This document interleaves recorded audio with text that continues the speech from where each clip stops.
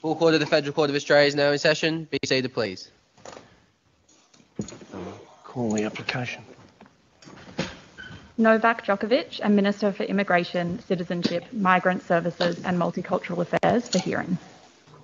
I'll take the appearances. May it please the Court, I appear with my learned friend Mr Wood of Senior Counsel, Mr Djokovic and Mr Hartley for the applicant. Thank you, Mr Holdenson.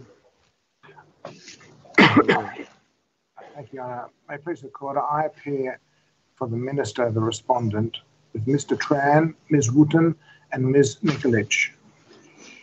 Thank you. Before we commence, I will make the now usual order in relation to hearing of the matter. The Court orders that 1, pursuant to Section 17, subsection 4 of the Federal Court of Australia Act 1976, to the extent and for so long as public health regulations and statutes operate to limit or exclude members of the public from being able to attend the court at the various locations that we are hearing the matter, the sitting of the court shall continue, notwithstanding the inability of members of the public to be so present, who have not applied to the registry or an associate to observe the hearing by video link or audio link, while submissions are being made and evidence led pursuant to the Federal Court of Australia Act. 2, unless the court otherwise orders, no person being a member of the public who is observing the hearing of the proceeding by accessing any audio or video link, including by Microsoft Teams or YouTube, may make any audio or video recording or photograph of the hearing or any part of it, or participate in or interrupt the hearing, provided that nothing in this order shall prevent any person, based on what he or she has seen or heard during the hearing, 1, making his or her own notes or record of the proceeding or publishing a fair report of the proceeding. 3, the court notes that a contravention of Order 2 may constitute a contempt of court and may be punishable by imprisonment, fine and or sequestration of property. Mr Holdenson, just before we commence, it's appropriate that I deal with the matter that arose before Justice O'Callaghan yesterday in relation to the constitution of the bench of the court. Justice O'Callaghan yesterday raised with the parties a matter that I requested be raised, and that was the possible engagement of Section 20, subsection 1A of the Federal Court of Australia Act, that provides as follows: if the Chief Justice considers that a matter coming before the court in the original jurisdiction of the court is of sufficient importance to justify the giving of a direction under this subsection, Chief Justice may direct that the jurisdiction of the court in that matter or a specified part of that matter shall be exercised by a full court. The question arose whether it was appropriate to make a direction under that subsection. One consequence of the invocation of the section, the subsection, is that there is no appeal to another bench of this court from this exercise of a original jurisdiction.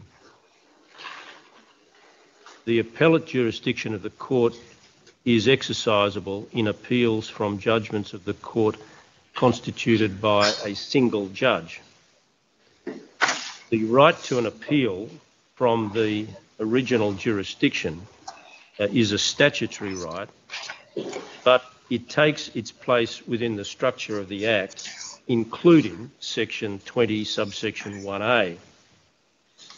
Section 21A gives the Chief Justice authority to constitute the court sitting in the original jurisdiction if the Chief Justice considers that a matter that is a controversy before the court in the original jurisdiction is of sufficient importance to justify giving a direction. The Minister yesterday, before Justice O'Callaghan, opposed the direction, stating that there was nothing out of the ordinary in the legal issues before the court to warrant the direction. That, in my view, is too narrow a view of the words, quote, sufficient importance, unquote. The phrase refers to the controversy, but that does not require that the Chief Justice's consideration be limited to the novelty or importance of the legal issues and their character within the controversy. The controversy is a wider conception, and the phrase permits the evaluative consideration of not only the legal issues, which are of course relevant, but the importance of the matter, that is the controversy, to the parties and otherwise.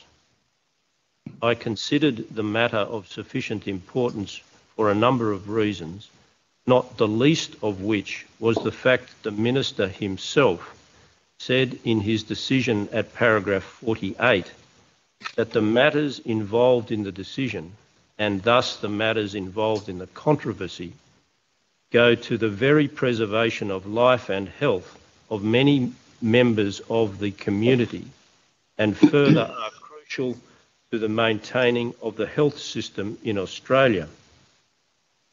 The applicant said, contrary to the conclusions reached by the Minister, that he acted illogically and irrationally.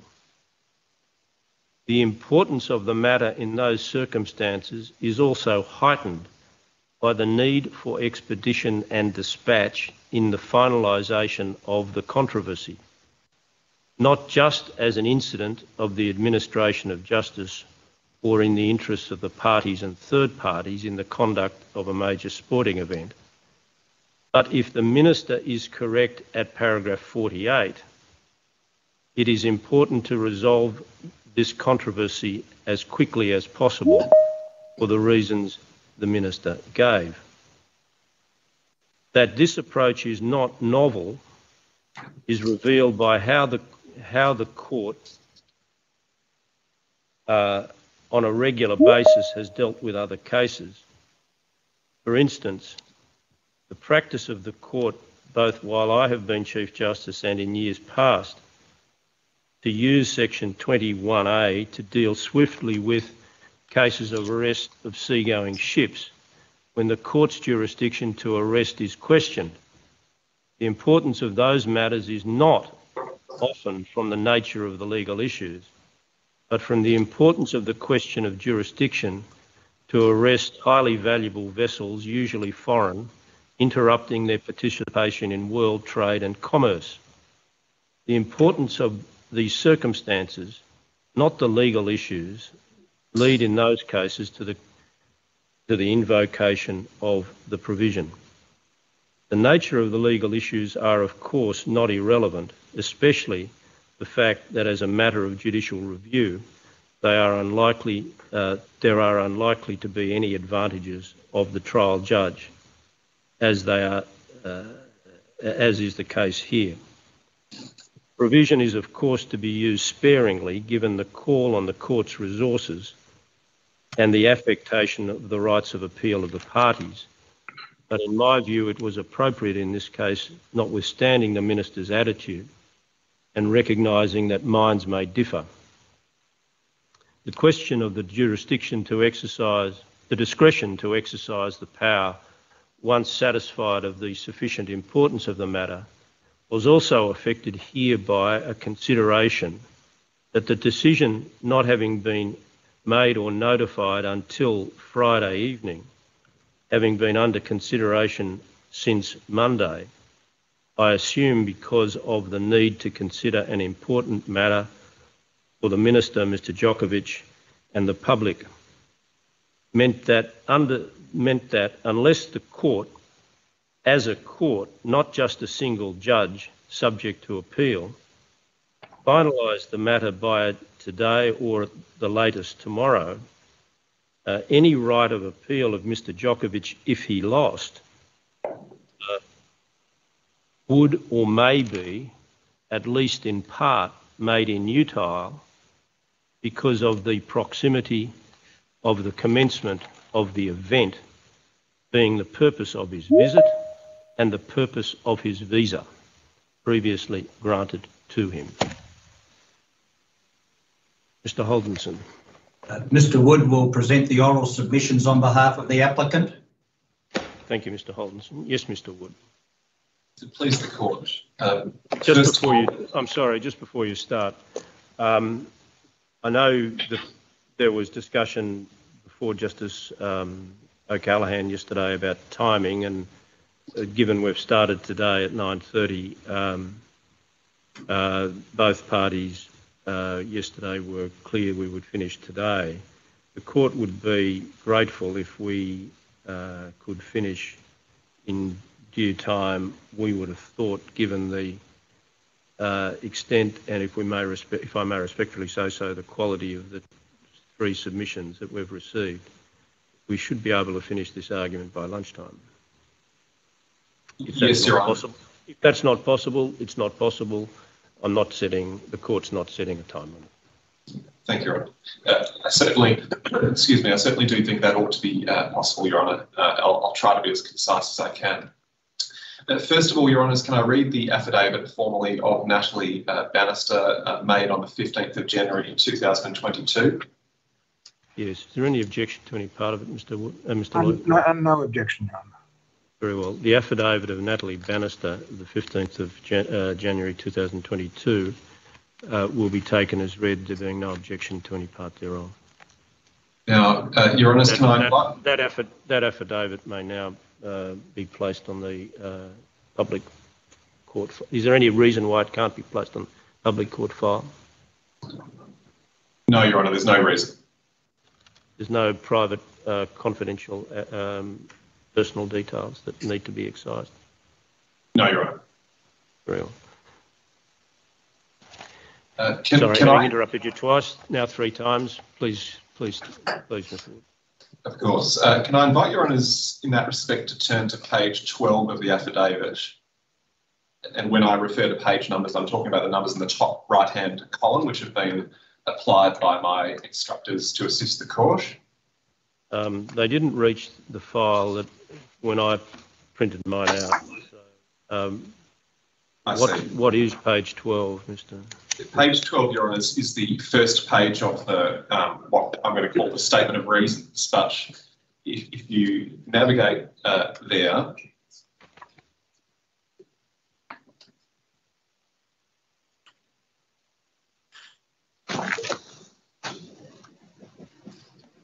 I've got the statement of reasons.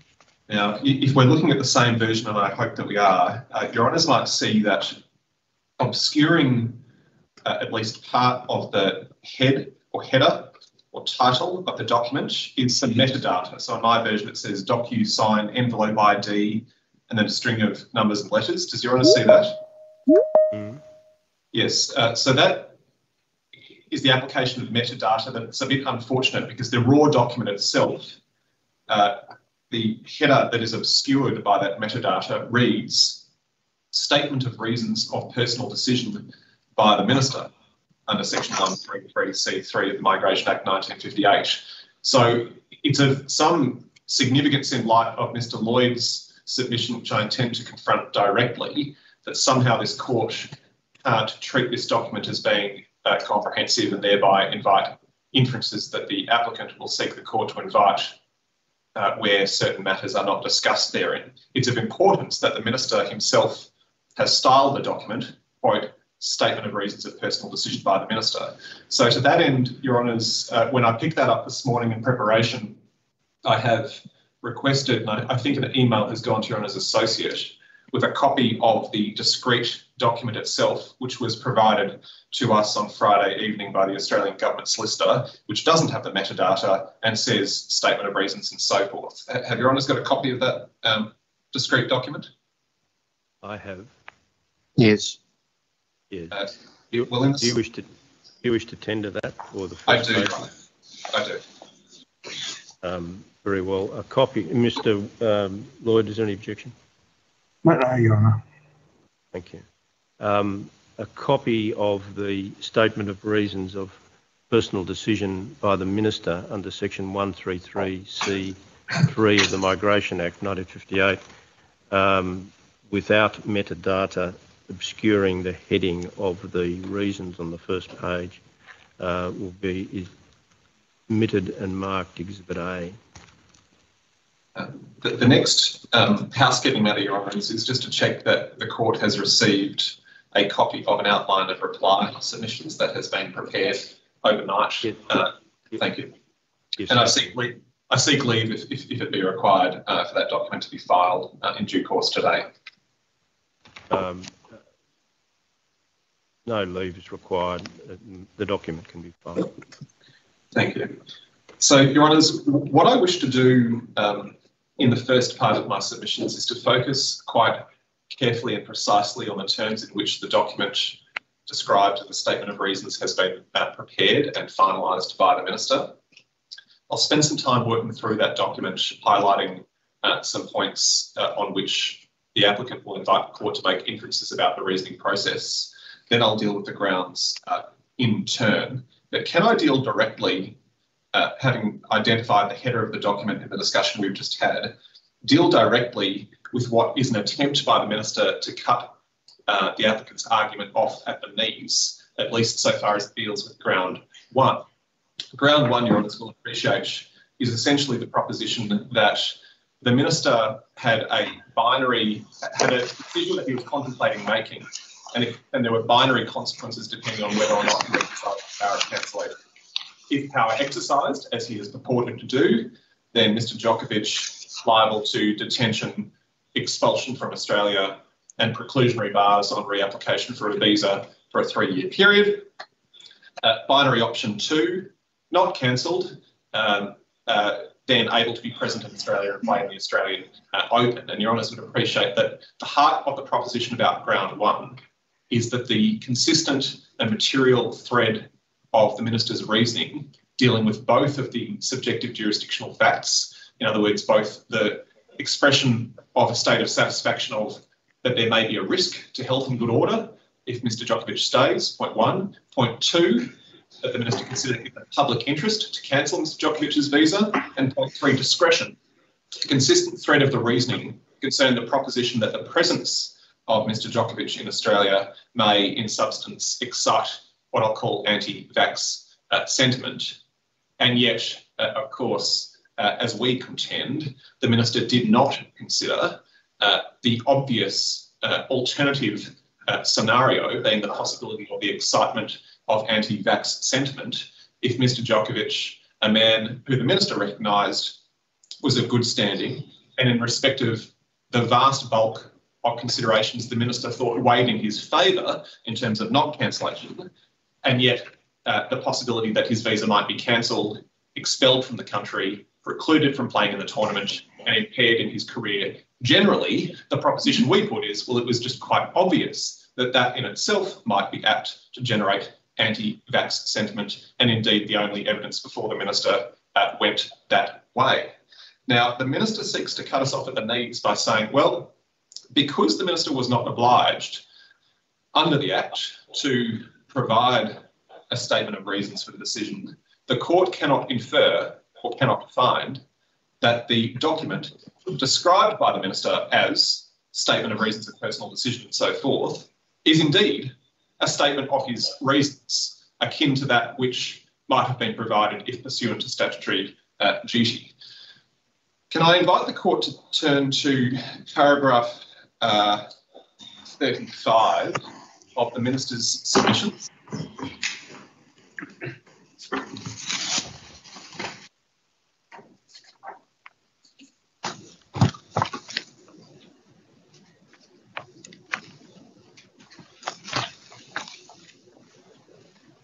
What Your Honours will see at paragraph 35 is the assertion by the Minister that the leading authority is a case called Plaintiff M64, in which Chief Justice French, Justices Bell, Keane and Gordon said a certain thing. What the Minister does not include in the quote is the ellipsis for a start at the beginning of the quote, and indeed what I will now read out, which is the passage from the quote of their honours that is rather critical to understanding the significance of what the High Court said.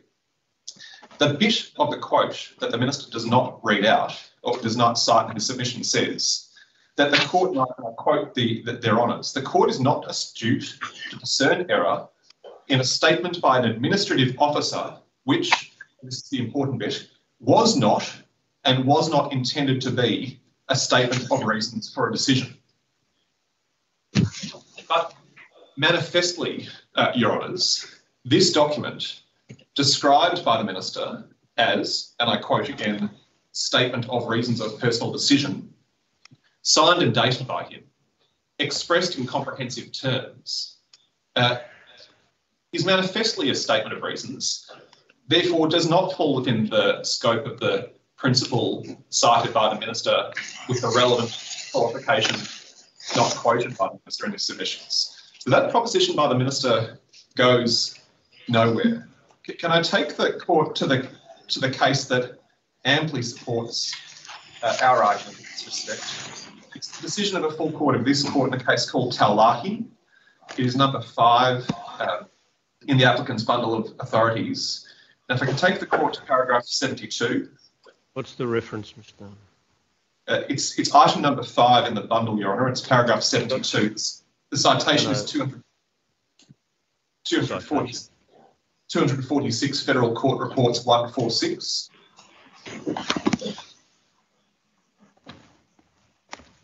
This was a decision, Your Honours, concerning an exercise of power by the Minister personally under section 501(3) of the Migration Act, which is a power substantially akin to that which was exercised by the Minister here under 133 capital C 3 of the Act. Both of them ministerial powers, neither of them subject to a duty to give reasons, but in both cases described by the Minister as a statement of reasons. In both cases, the expression of evidently comprehensive reasons by the Minister, albeit voluntarily provided. And Your Honours will see in paragraph 72 of Taulahi that plaintiff M64 is expressly distinguished, and the same argument made by the Minister in the present case is rejected. So it's said by their honours, and I quote from the first sentence, the fact that a statement of reasons for a decision is provided voluntarily rather than pursuant to an obligation cannot prevent a court drawing inferences about what the Minister considered material to his decision and I interpolate, what he did not consider at all. Now, the Minister submits, and I won't read the balance of the paragraph, but suffice to say that their honours observe that the inference that can be drawn or not about whether a document is intended to be the expression by the Minister of comprehensive reasoning can depend on the way that the document is framed. And of course, in that case, as in this, as I've mentioned, described as a statement of reasons, apparently comprehensive. Therefore, in the final sentence, the court rejects the Minister's reliance on plaintiff M64 because, as their honour said, the document at issue in that case did not purport to be a statement of reasons that exhaustively explained the decision that had been made. Now, given the time, I won't take your honours to the actual nature of the document at issue in plaintiff M64, but suffice to say, it was a 2-page letter from an officer within the department sent to a disappointed visa applicant located offshore. It cannot be analogised in any remote way to the nature of the document that the court is examining in the present case. For completeness, Your Honours, if it be needed, the Minister also refers to a decision of the full court of this court in a case called AAL19. AAL19, Your Honours, is one of a number of cases that this court has considered in recent years concerning what are sometimes called procedural decisions that are made, if you like, interlocutory to, in a sense, the making of a final decision by a body such as the Administrative Appeals Tribunal or the Immigration Assessment Authority. And so there are a number of cases concerning 473DD of the Migration Act and the question of whether or not the Immigration Assessment Authority will admit new information or new evidence, if you like, on an expedited review. And typically, as was the case in AAL19, the Immigration Assessment Authority includes, often in the space of no more than 1 or 2 paragraphs, at the start of a statement of reasons, a exceedingly brief recitation of aspects of their thinking about the interlocutory decision that they made. But again, profoundly disanalogous to the document we're examining here. AAL, like many of those cases, is not a fulsome document. headed, for example, statement of reasons for decision under 473DD and so forth. So no comfort can be drawn by my friends from A8L19 either. Finally, on this point, the Minister suggests, as though Taulagi is some sort of outlier, the Minister asserts that it's the only case that supports the principle from which we move, that in other words, where described as statement of reasons, where apparently comprehensive inferences can be drawn from the document as to what was not considered. It's by no means an outlier, Your Honours. I won't take the time exploring back through the case history, but of course in the very body of paragraph 72 of Taulagi, there's reference to a decision of the full court in a case called Assistant Treasurer and Cathay Pacific, 2009 case. If one tracks back through that case, one will see a very long history of this court accepting the very proposition for which we contend. So it's important to establish that at the outset. Notwithstanding the absence of a statutory duty, the Minister has chosen, responsibly I might add, given the gravity of the matters at issue, to provide my client and in effect a world with an account, an explanation for why he has thought fit to form the relevant states of mind and to exercise the discretion that has purportedly resulted in Mr Djokovic's visa being cancelled, that being the decision that we challenge. Now, I will, as I indicated there with me a moment ago, walk through quite carefully the chain of reasoning expressed by the Minister in light of the outcome I intend to develop in due course. But can I briefly mention and try to reassure the court about the relatively few documents within the affidavit of Ms Bannister that I intend to take the court to in due course. The affidavit of Ms Bannister includes not only the statement of reasons for decision, which I've referred to, it also includes the departmental submission for decision that was clearly provided by the department to the Minister to aid his decision-making process. And in that respect, I'll just mention the reference. There's an email from David Brown, a solicitor at AGS, to Ms Bannister, my instructor, at page 7 of the Bannister affidavit that closes the loop. It would be necessary to show that that's the only material that was provided to the Minister in aid of his decision-making process. Then there were a number of attachments to the submission prepared by the department for the Minister's consideration. There is a useful index of those attachments at page 29 of the Bannister affidavit. So it's a document itself called Attachment 2 and headed Index of Relevant Material for Mr Djokovic. And there's a list of attachments A through to attachment T. A great many of those attachments are not relevant to the present debate. A great deal of information was provided, including information of a scientific kind, was provided by Mr Djokovic or those who advised him to the Minister following the outcome of the Federal Circuit Family Court decision on Monday afternoon, and in light of the indication by the Minister that consideration would be given to 133C. Now, of course, at the time, all that Mr Djokovic and his advisors could reasonably anticipate was that the Minister for Immigration, the new decision maker, would direct himself to issues of a similar kind, which had been the basis for the first purported cancellation decision, which in substance concerned questions like, does Mr Djokovic in fact pose a direct risk of infecting members of the Australian public? Does he have natural immunity? Did he comply with all relevant legal requirements to enter Australia? Was he exempt in accordance with the Target guidelines from being vaccinated and the like? So, in large part, all of what Mr Djokovic said to the Minister in the period of time that followed the first purported cancellation decision went by the by, because as Your Honours would appreciate, and I'll come to in a moment, what the Minister elected to do in this decision was to either find or assume in Mr Djokovic's favour essentially everything that was said about that, and instead erected an entirely different rationale, never hitherto foreshadowed, as to the basis upon which the Minister said that my client may be a risk to the health and good order of the Australian community, that being essentially the prospect of fostering anti-vax sentiment by his mere presence in this country. But for present purposes, what all of that means is that much of what was said by Mr Djokovic and those who advise him to the Minister doesn't matter in terms of the present decision, and therefore most of those attachments are not relevant. The only attachments, Your Honour, that are relevant to my argument are the attachments that the Minister or those who advised him procured themselves, which are referred to in the reasons and upon which the Minister has sought to derive support for propositions set out in his statement of reasons. So those attachments, Your Honours, are attachment H, which is described in the table as what has Novak Djokovic actually said about vaccines. That's a BBC News article or report published only days ago after Mr Djokovic's visa was purportedly but unlawfully cancelled the first time, but before the Federal Circuit Family Court's decision to that effect.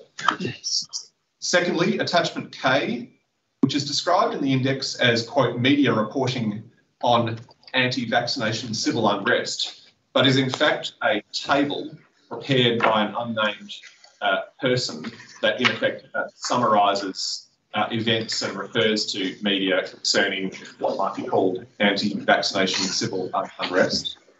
And then, pardon me, there is attachment L, which, if my recollection serves me correct, is two articles, one from The Guardian and one from ABC News, concerning anti-vaccine protests in Australia. They are the documents, in addition to the statement of reasons, to which I'll take the Court's attention in due course. But can I now turn directly to the statement of reasons and make a number of submissions about what we say is significant about what they obtain. First of all, Your Honours, can I say that supporting what I asserted a moment ago, paragraph 13 of the Minister's reasons records that the Minister, quote, had not sought or read the actual medical material that Mr Djokovic had provided to him, which unhinged the contentions that Mr Djokovic's legal advisors had made correspondence to the Minister in the wake of the first court hearing.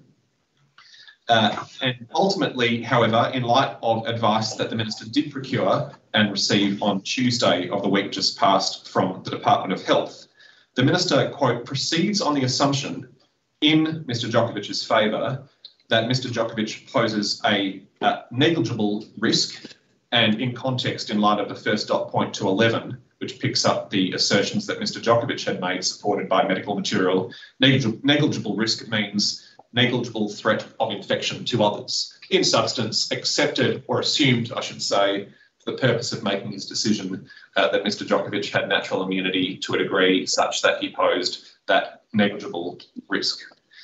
Paragraph 14, the Minister also assumes in Mr Djokovic's favour that, quote, Mr Djokovic has a medical reason for not being vaccinated. Doesn't describe it, doesn't need to, makes the general assumption in Mr Djokovic's favour. Then moving to paragraph 15,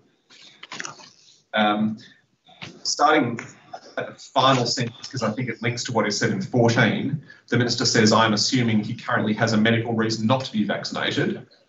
So that coheres with 14, but also what is said in the first sentence, where the Minister says, I will also assume that Mr Djokovic entered Australia consistently with ATAGI documents. In other words, in substance, this was a central focus of controversy in the first court hearing, which didn't need to be decided by His Honour Judge Kelly in light of the limited ground on which the Minister ultimately conceded error. The question whether or not construing the ATAGI guidance correctly, Mr Djokovic was indeed properly to be understood as being exempt from the need to be fully vaccinated. So assumes that Mr Djokovic's favour too. Paragraph 16, the Minister notes that he has seen the letter from Dr Carolyn Broderick, the CMO, the Chief Medical Officer of Tennis Australia, which refers to a decision of the Independent Expert Medical Review Panel comprised of certain named eminent doctors. And on that basis, again, assumes in Mr Djokovic's favour.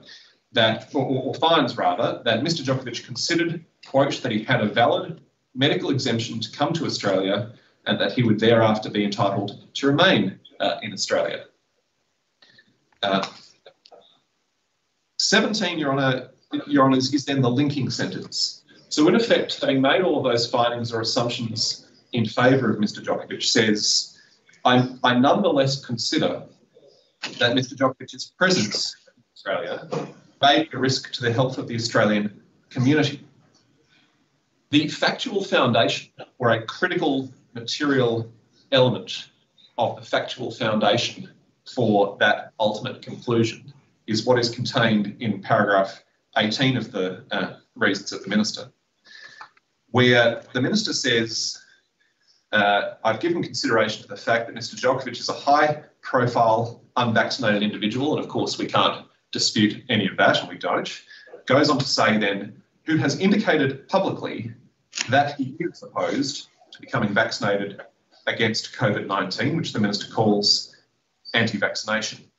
And then says Mr Djokovic has previously stated that he wouldn't want to be forced by someone to take a vaccine to travel or compete in tournaments.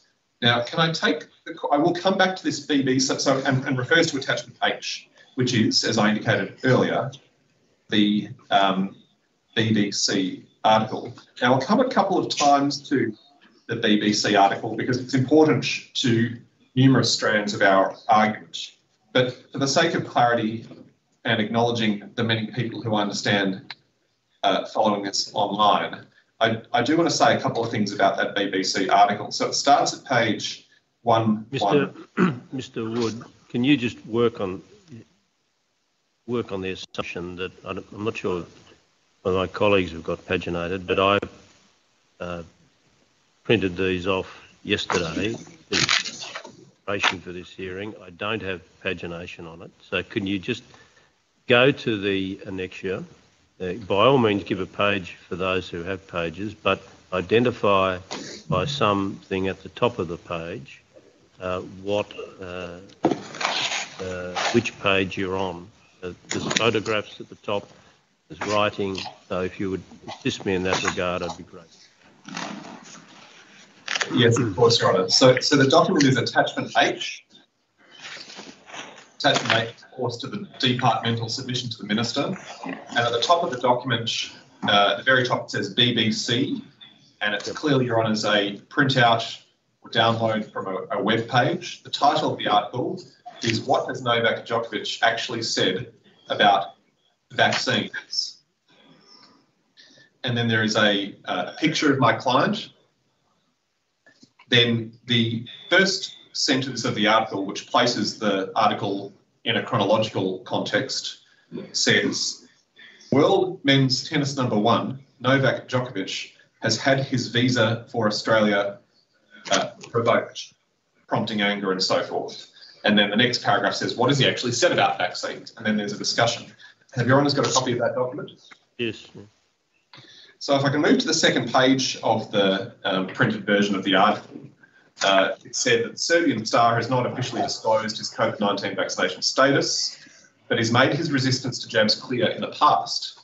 And then there's a sentence that says, in April 2020, well before COVID vaccines were available, which is a matter of passing note, Djokovic said he was opposed to vaccination. But, and this is the bit of the article which the Minister inexplicably doesn't quote in his reasons.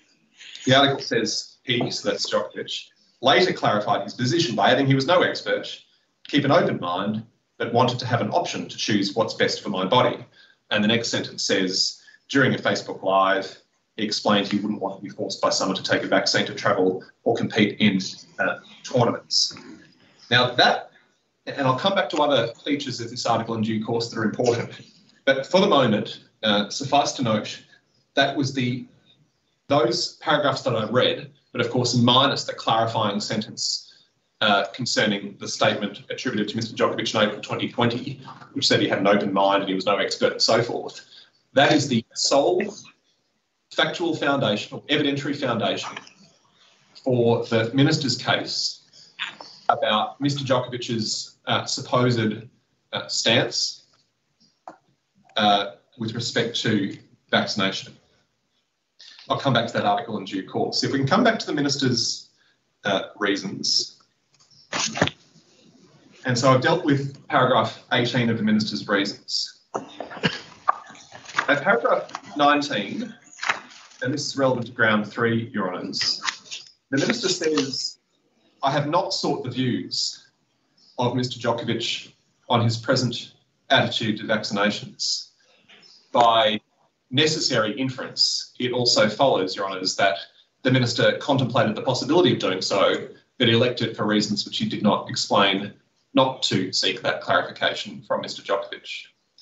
The Minister goes on to say in that paragraph, even acknowledging this, the material before him makes clear he has publicly expressed anti-vax sentiment. Well, again, one can only record the fact that those statements are from a long time ago and the Minister elected, for whatever reason, not to include in his reasons the qualifying statement to which I've taken the Court's attention.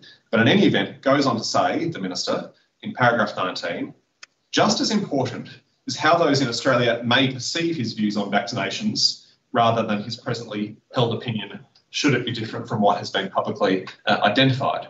The Minister himself, notwithstanding the ordered identification of perceived views in the Australian community of Mr Djokovic's stance, does not actually identify what those perceived views are. The most that can be inferred is that the Minister is attributing to certain unidentified members of the public the perception, perhaps, that the extracts decontextualised that the Minister refers to from the BBC article concerning what Mr Djokovic said in April 2020 are perceived by certain members of the public as still being held by Mr Djokovic. Now, I'll skip over paragraphs 20 and 21. In substance, Your Honours, they contain propositions as to the importance and success of and the efficacy of the vaccine program in Australia. We don't take any issue with anything that's said at paragraph 20 and 21. Then we move to paragraph 22.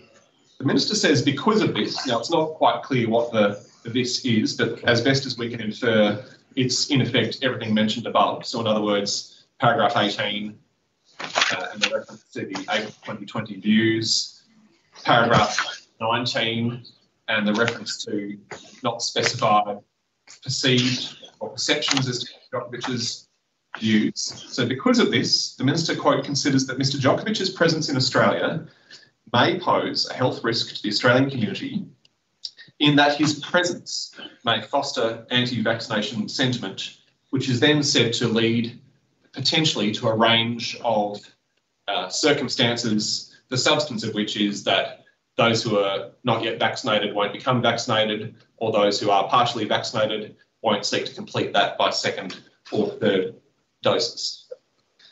Now, paragraph 22 has 5 Roman numeral subpoints. The lead into those subpoints is the Minister saying specifically this, in other words, Mr Djokovic's presence in Australia may lead to one or more of the following. Now, in large part, what is then set out at Roman 1 through 5 is simply repetitive of what the Minister said in the body of paragraph 22. In other words, the speculation about the possibility that Mr Djokovic's mere presence in Australia may somehow lead to less of an uptake in vaccination than might otherwise be the case in Australia, and therefore doesn't materially add anything to the analysis.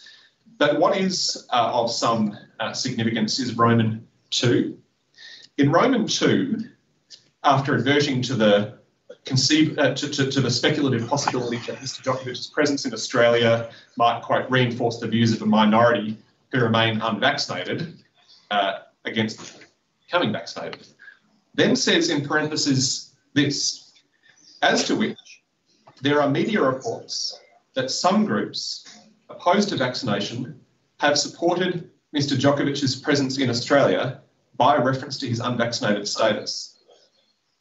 Attachments K and L are referred to. Now, I cannot see how there is an answer to the proposition which I'll just make, which is that is plainly wrong. Mr Djokovic is not referred to once in the table, which is an attachment K, in either of the media articles from The Guardian or ABC News that are attachment L. Indeed, the content of attachment K, being the table, referring to a number of events and media reporting thereof concerning anti-vax protests, and the content of the articles in attachment L all concern events prior to this year and prior to Mr. Djokovic's arrival in Australia. In any event, make no reference to him whatsoever. So the sole evidentiary foundation identified by the Minister that there are, quote, groups opposed to vaccination who have supported Mr. Djokovic's presence in Australia is absent, and that alone, given its material importance to the Minister's line of reasoning on each step of the process, which I'll walk the court through, is indicative of error. But of course, our argument doesn't stop there. Your Honours, the next point that I want to make is an important one, particularly with respect to ground one. I've made the point that the only evidence on which the Minister purported to rely simply doesn't exist. Attachment K and Attachment L don't refer to Mr. Djokovic at all, specifically, expressly, or tacitly or otherwise. The next point I want to make is, in fact, the only evidence that was before the Minister concerning any relationship, causal connection of the most remote kind, or of any kind, between Mr. Djokovic and what we might call anti-vax groups was the BBC report that I've already taken the court to, which is attachment H. And I will now take the court back to that document. Sorry for jumping around, but I'm trying to do it in the most logical way through the Minister's thinking process. So that again was attachment H. For those with page numbers, it's page 114, the BBC article entitled "What Has Novak Djokovic Actually Said About Vaccines?" Now, a moment ago, what I took the court's attention to was page 2 of the article, which contains the sole foundation for the fact-finding made by the Minister about Mr. Djokovic's supposed stance, decontextualised and without the rather important qualifying statement recorded in the BBC article, a point I've made earlier. The point I want to take the court to now is at the bottom of that page 2 of the article, there's a heading or a subheading which says anti-vaccine activists. Now, before I move to the content of what appears under that subheading, recall the timing.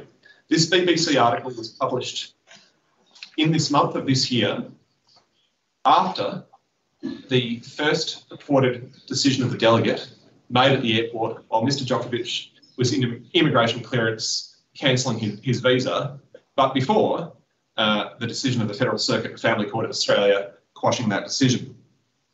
Now, and of course, that was the prompt for the article, and indeed the very event which has focused a great deal of attention in Australia and across the world on the events that have taken place since. So under the subheading anti-vaccine activists, we move to the next page, and this is said, while he's been defended by fans and Serbian politicians, the visa dispute, so in other words, the dispute about the validity of the first cancellation decision, which has now been resolved in my client's favour, has, quote, and this is important, really galvanised anti-vaccination activists, although Djokovic has never explicitly come out in support of their more extreme positions.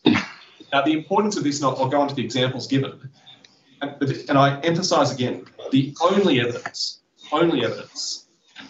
connecting in any way anti-vax activists and their behaviour, their statements or their likely or possible future behaviour is attributed to the decision of the minister the delegate purportedly made on the first occasion to cancel it.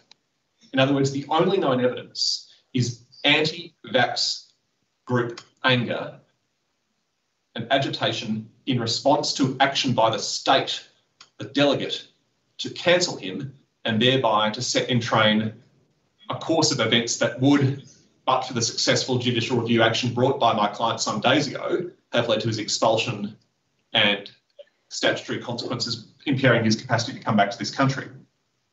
Examples are then given to support the proposition about the cancellation decision having galvanised anti-vax activists. It's said that in Telegram groups promoting anti-vax theories. Djokovic has been portrayed as a hero and an icon of freedom of choice. Twitter users have gathered under hashtags in support of Djokovic, in other words, in the context of the cancellation decision purportedly was made, and to call for a boycott of the Australian Open. Clearly, again, in context, a boycott of the Australian Open because of the state's action to cancel his visa. That was what the anger was directed to. One influential conspiracy-laced account claimed the star was a, quote, political prisoner in detention at the Park Hotel, and asked, if this is what they can do to a multi-millionaire superstar, what can they do to you? So that is the only evidence whatsoever. And it all only rationally and logically is directed to looking into the future, the risk of further or continuing galvanisation of anti-vaccination activists if the minister were now on this second process to make a decision that would have, if valid, precisely the same effect. Cancel Mr Djokovic's visa again, resulting in his re-detention, which has occurred, and being on a pathway to expulsion from Australia.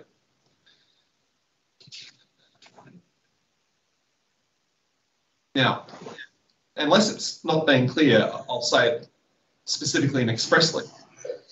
Not a single line of evidence in the material before the minister provided any specific or any logical or any probative foundation whatsoever for the proposition that the mere presence of Mr Djokovic in Australia may itself, not a cancellation, expulsion and so forth, which is what this article is concerned with, but the presence of Mr Djokovic in Australia may somehow, to use the minister's expression, foster anti-vaccination sentiment. This is relevant to ground two, but let me preview the critical point.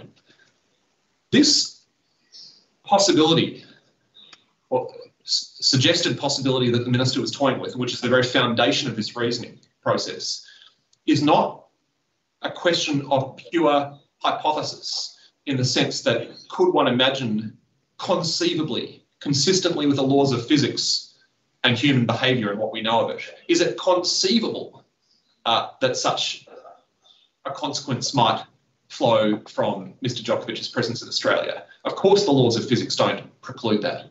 That's not the point.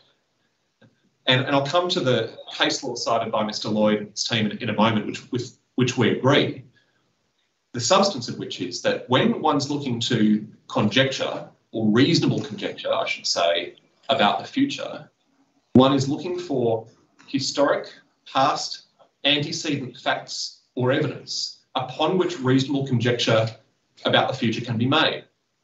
I have in mind here, of course, Your Honours, the word may.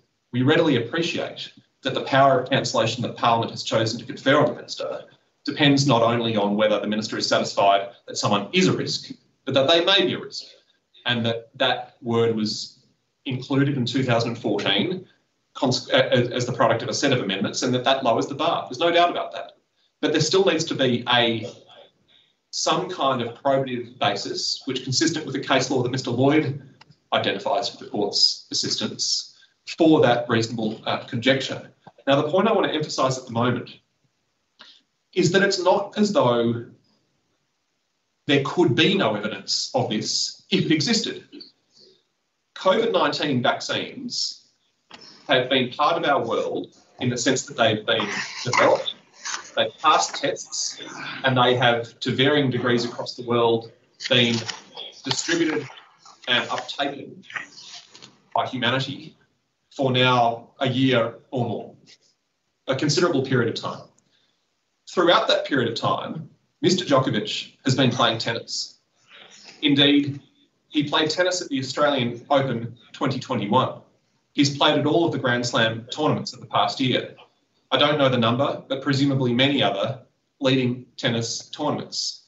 So that when the minister was contemplating whether he might be satisfied that the mere presence of Mr Djokovic in Australia, the mere presence, may foster anti-vax sentiment in Australia, which might then somehow lead to some appreciably lesser uptake of vaccination in Australia, it's not as though there wasn't, if there was indeed a foundation for this finding, a reservoir of evidence that the minister might fall on. Mr. Djokovic is a well-known public figure competing at tournaments with media throughout. If there was any foundation for thinking that Mr. Djokovic's presence and participation at a tennis tournament might somehow lead to this anti-vax sentiment, one would expect that it would be supported by some kind of evidence about about anti-vax protests or rallies or the like at tennis events or in the grounds or in the surrounds. There's nothing of any kind like that identified by the Minister whatsoever. Can I make another point? And it flows from the point I've already made about the only evidence of any kind of connection whatsoever between Mr. Djokovic and anti-vaxxers was the BBC article indicating that the first purported cancellation decision had galvanised anti-vax groups. There is no logical basis to deduce by some other means reason that the evidence suggesting that anti-vax groups have been galvanised by the cancellation and the potential expulsion that generated some days ago would somehow necessarily mean that if he hadn't been cancelled, or if his visa wasn't to be cancelled by the Minister in the second process, that those people who were galvanised by the coercive state action involving cancellation and potential removal would somehow necessarily turn up and lobby or chant merely because he plays tennis. There's no necessary logical connection there whatsoever. and indeed, it doesn't cohere with common sense. The only inference that can be drawn to the extent that it's necessary from evidence, to the extent that it's necessary to supplement human experience, and that of which judicial notice can be taken, is that the anti-vax protests, and this is reflected in attachment K to the extent necessary, the anti-vax protests have been directed to action by the state, principally coercive action by the state or action by the state perceived to have some sort of coercive effect, sometimes called mandatory vaccination, or it might be strong nudges by the state to become vaxxed, if not truly mandatory in character. But here, the only evidence about anti-vax reaction to or intersection with Mr. Djokovic was indeed, again, reaction to coercive action by the state, cancellation leading to possible expulsion. And one cannot just say, oh, well, somehow that galvanised action, that anger, or that lobbying, the fostering of anti-vax sentiment, would have been expressed if Mr. Djokovic just played a tennis match. And there hadn't been the coercive state action. That was indeed the trigger, the evidence suggests the only trigger, for the galvanisation of anti-vax sentiment. Can I come back to the Minister's reasons then? I've mentioned that we take no issue with paragraphs 20 and 21, uncontroversial propositions about the efficacy and importance of the vaccination program in Australia.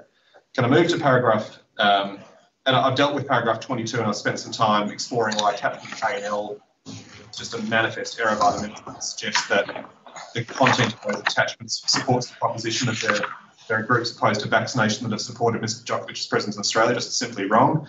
Then we go to paragraph 23 and 24. Paragraphs 23 and 24 concern a matter which was the subject of a press statement by Mr. Djokovic during the week just past, after the Federal Circuit and Family Court decision, that essentially was a statement to the effect that Mr. Djokovic participated in an interview and photo shoot with the French publication L'Equipe,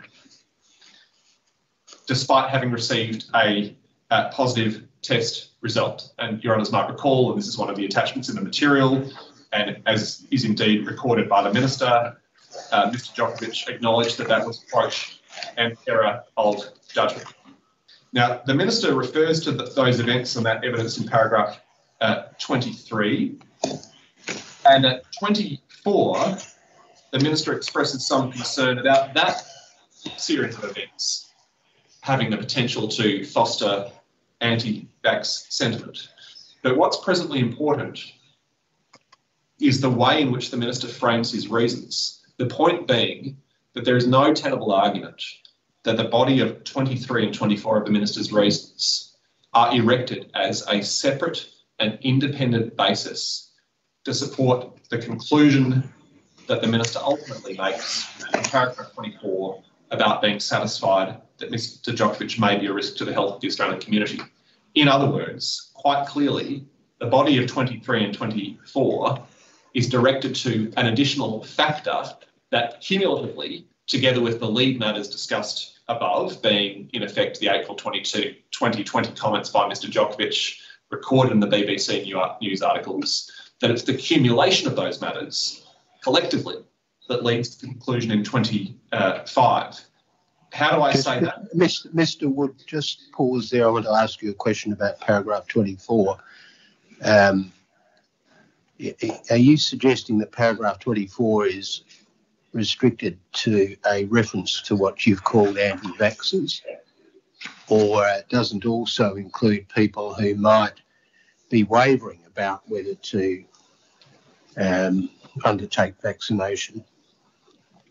No, I accept that. It's the broader. So the concern of I think the logical concern of the Minister is yes, that the global concern is conduct of Mr Djokovic, in the first instance, the public statements, in the second instance, the L'Equipe events, yes, having the prospect of diminishing ultimately the uptake of vaccination. Or do you challenge the reasoning in paragraph 24?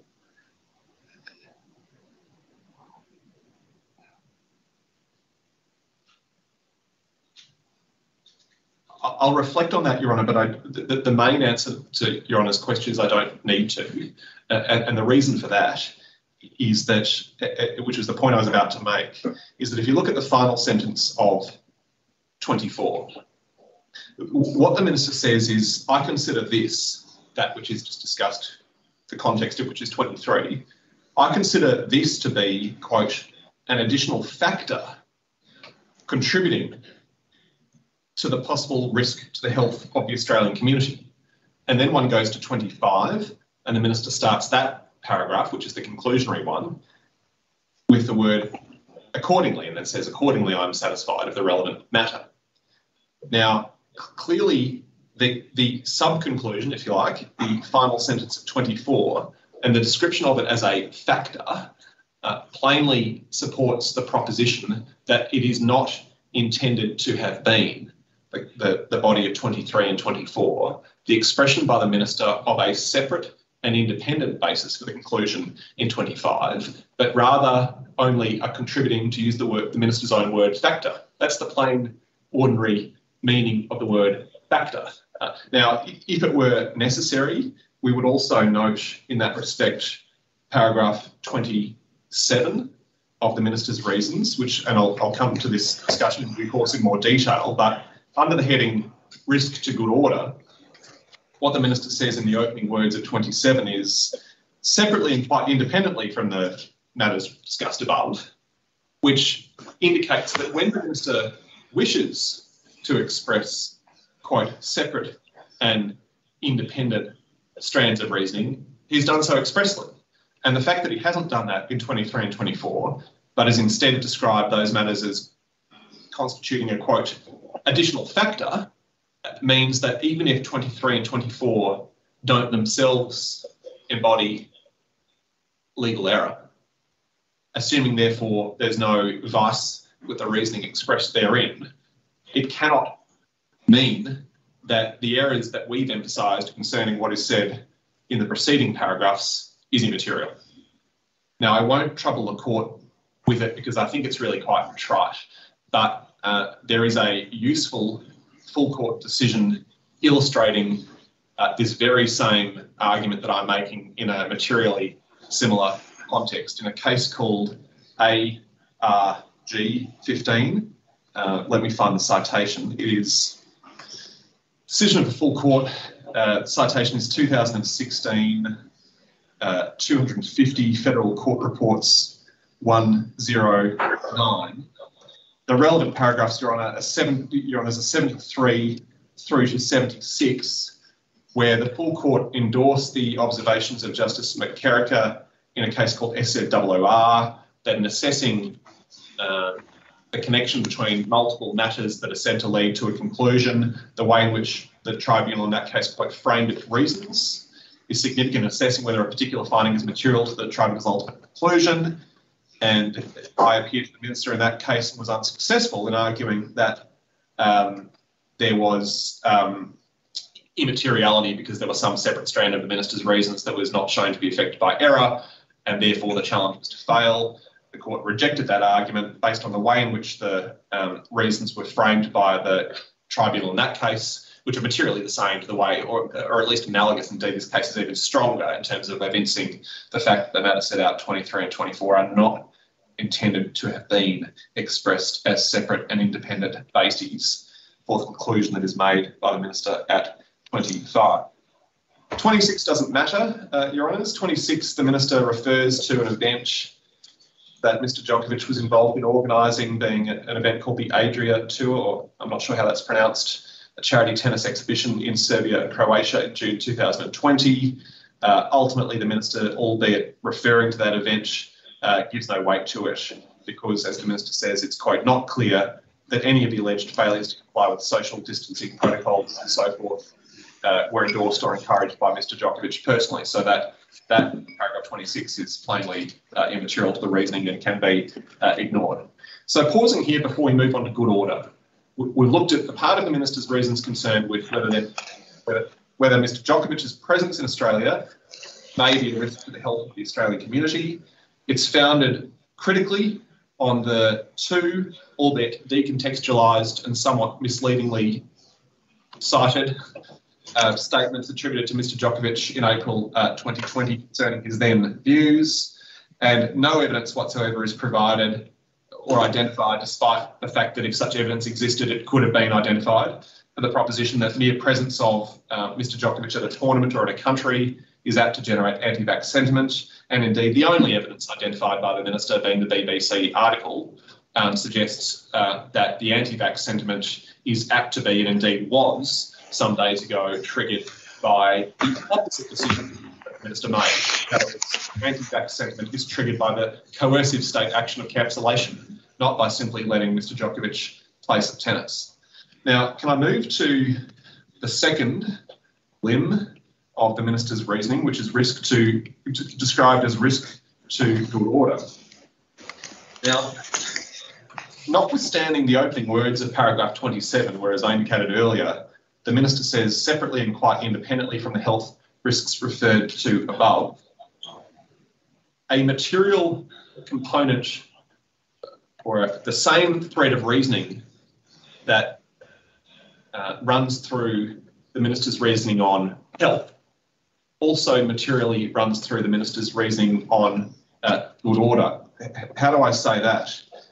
We can ignore paragraphs 28 and 29 that simply refer to case law. We can ignore 30, which is uncontroversial, about the Governor-General having declared COVID-19 as a relevant list of human disease. 31 is uncontroversial about the threat that COVID-19 poses. 32 is uncontroversial about the need in a broad sense for governmental action in response to the crisis that COVID-19 presents. Now, if we move to 33,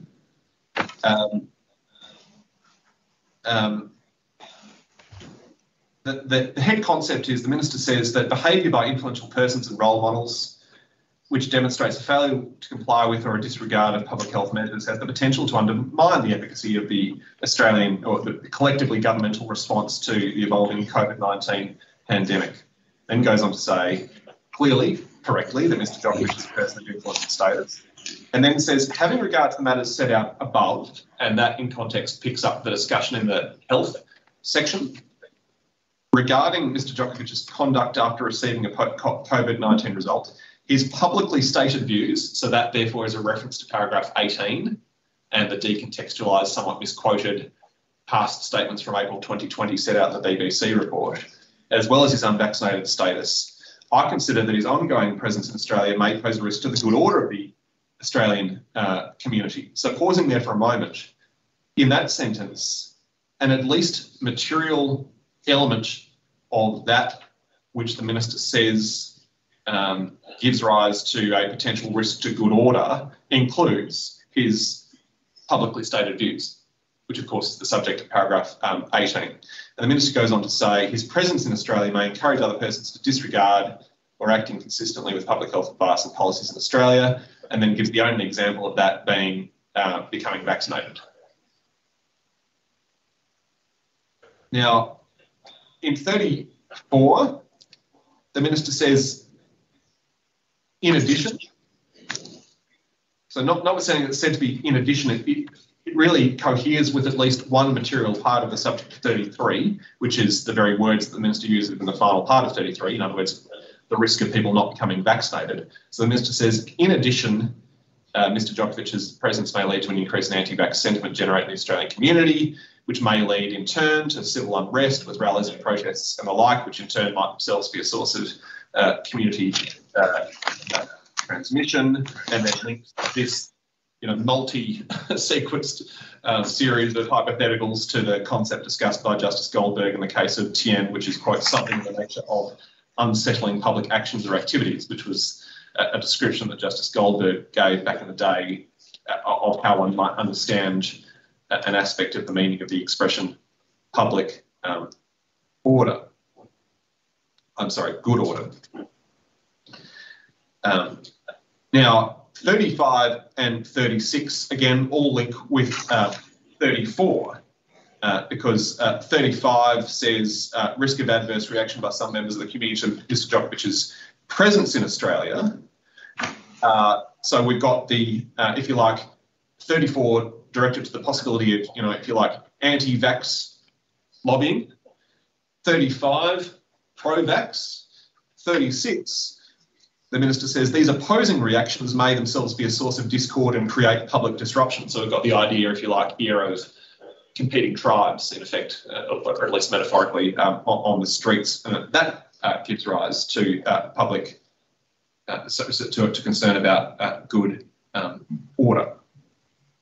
So we can see, therefore, albeit expressed as a separate and independent head, in order to meet the requirement of section 133C3A, the Minister's reasoning, nevertheless, particularly flowing from 33 and 34, picks up the Minister's reasoning set out in the health discussion, which in turn is materially driven by the statements made by Mr Djokovic, or at least that aspect thereof that the Minister identifies in paragraph 18.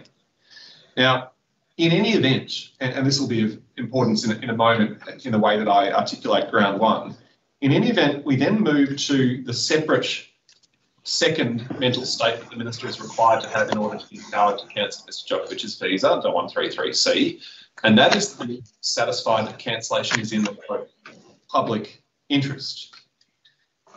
And even if Mr Lloyd were to seek to persuade Your Honours that somehow the defects that we've identified with the Minister's reasoning under the health section don't materially infect the reasoning in the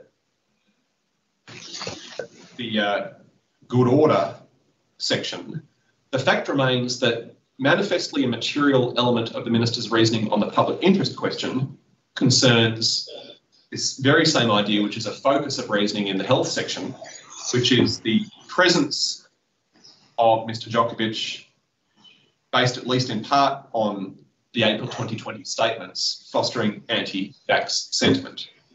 So I look here particularly at paragraph 39.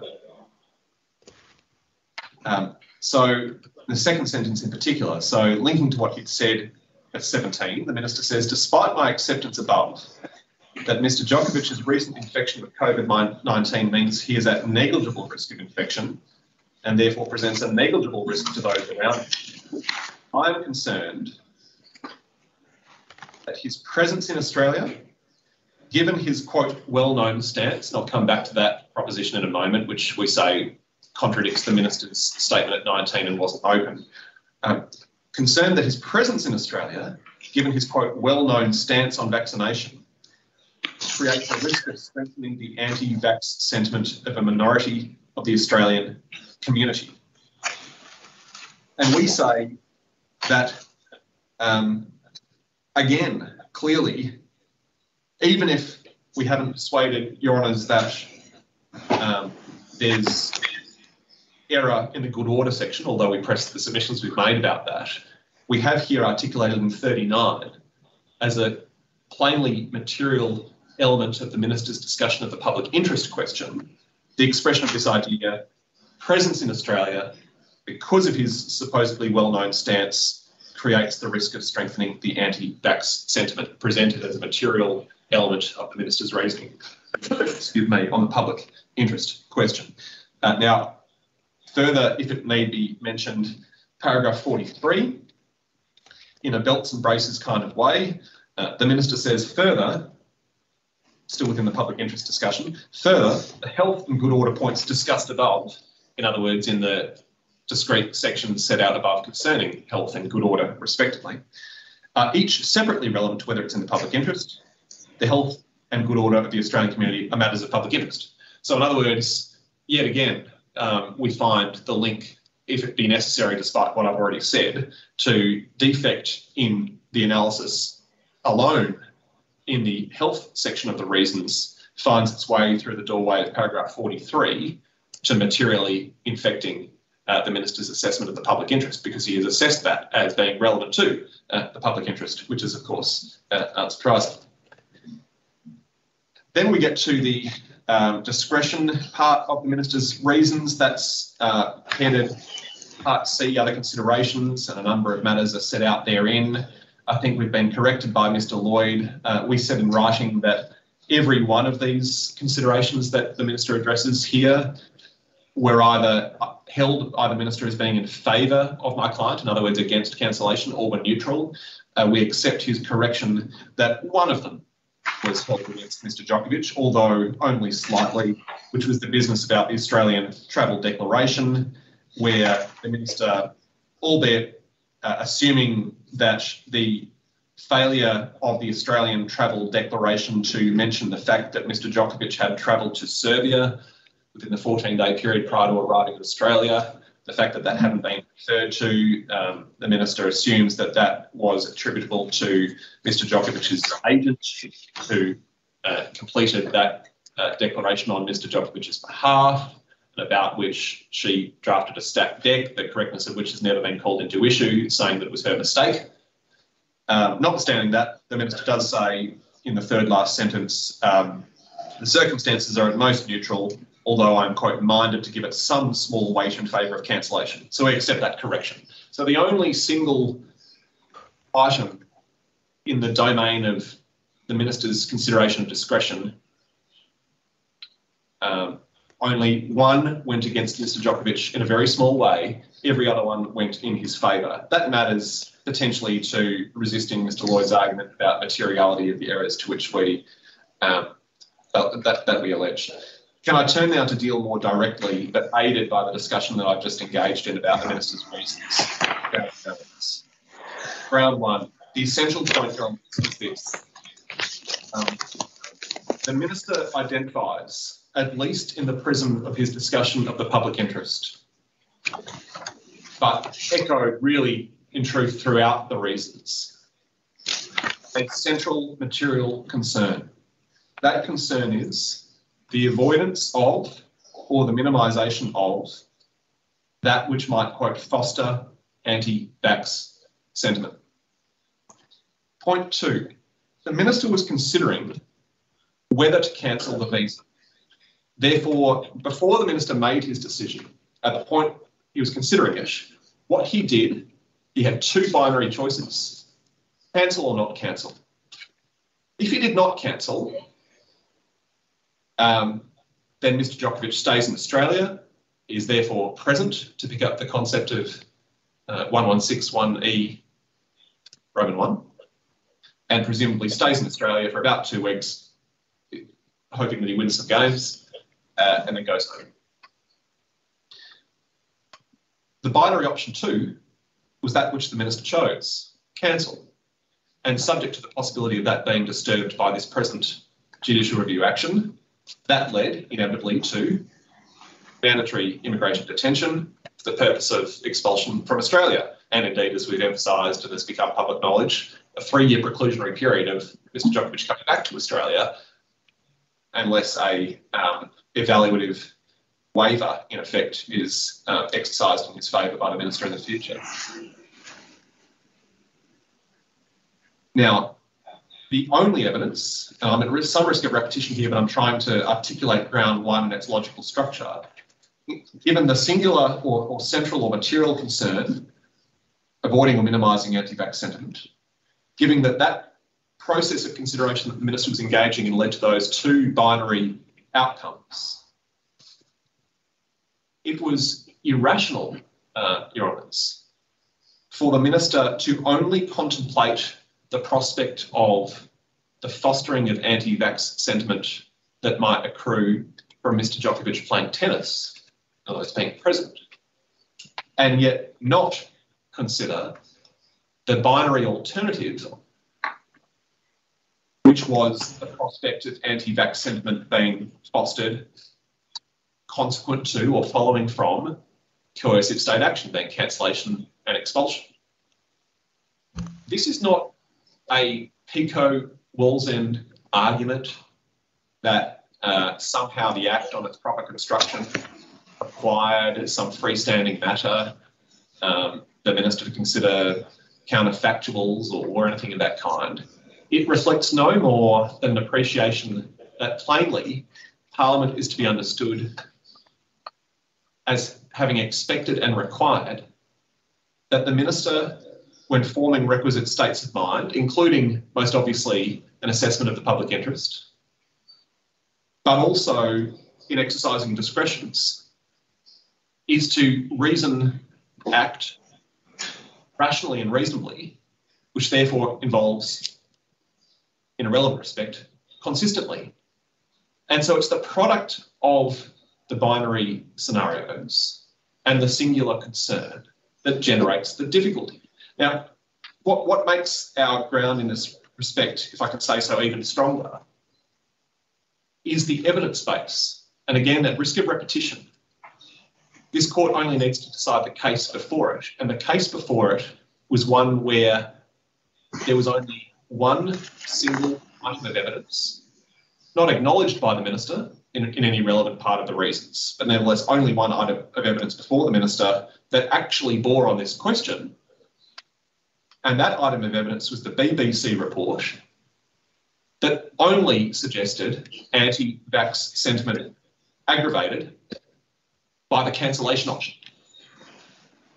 No evidence at all about anti-vax sentiment being fostered by the option that the Minister did not pursue, which is simply letting my client play tennis for 2 weeks.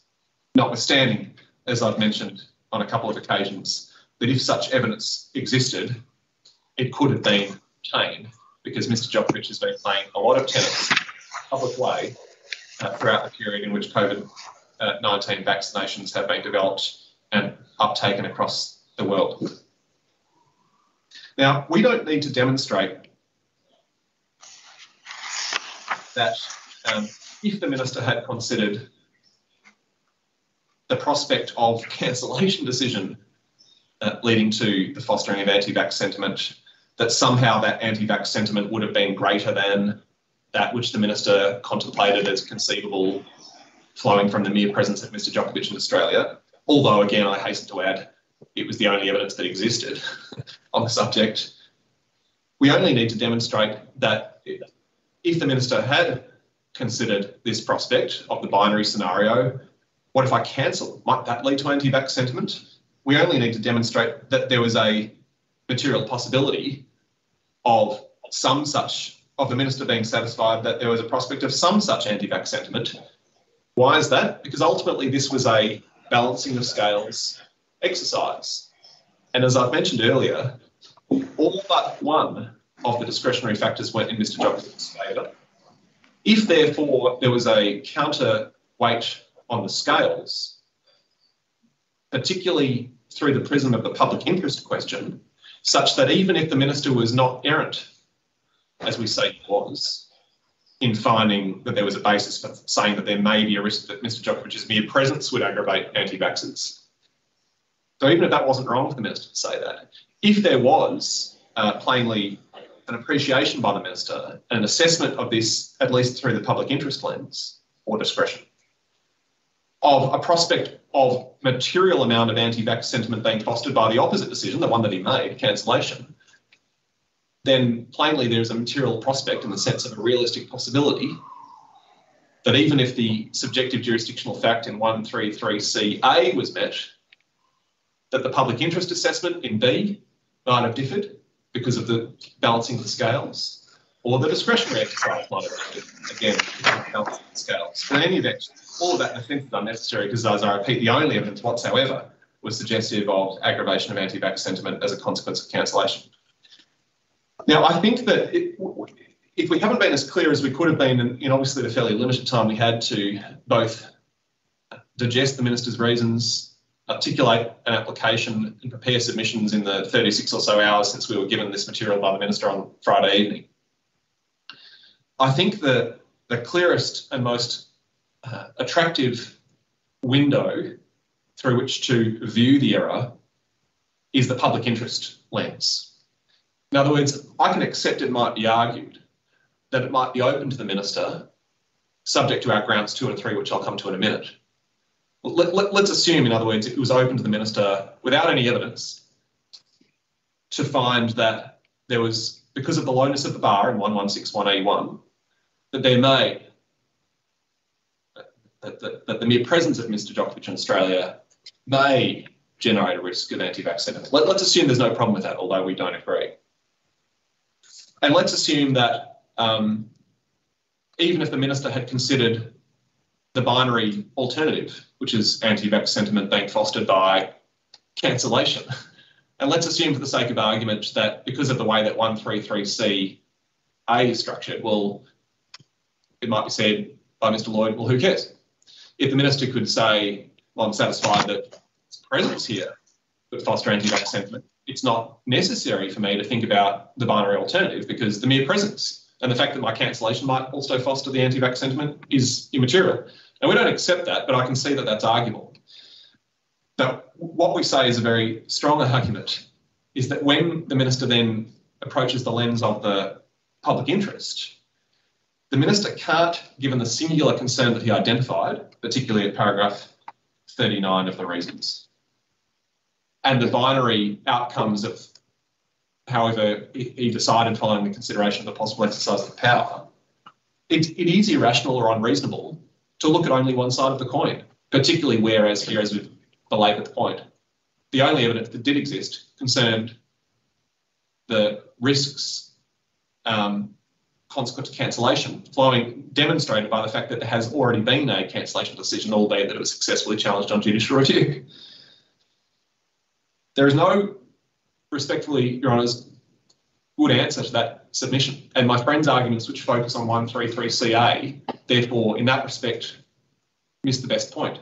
Now, the same could be said about the discretion to the extent that's necessary. Now, were I forced to argue the point about 133CA, although I don't think I am, or we are, we would say this, that it is somewhat perverse to adopt such a narrow focal point or lens on the 133CA question and to blinker oneself to only thinking about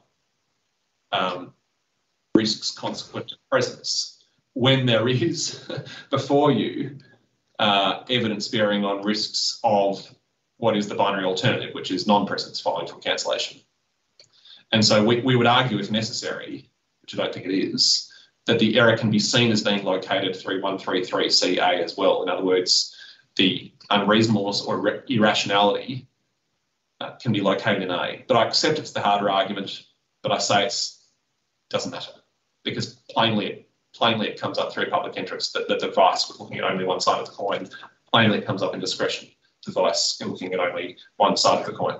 Now, what I want to do now, Your Honours, is to, as quickly as I can, deal with the Minister's answer to this ground. And I should try to reassure the Court that I'm spending a fair bit of time on the Minister's reasons. I'm spending a fair bit of time on ground 1. I will be much briefer on grounds 2 and 3.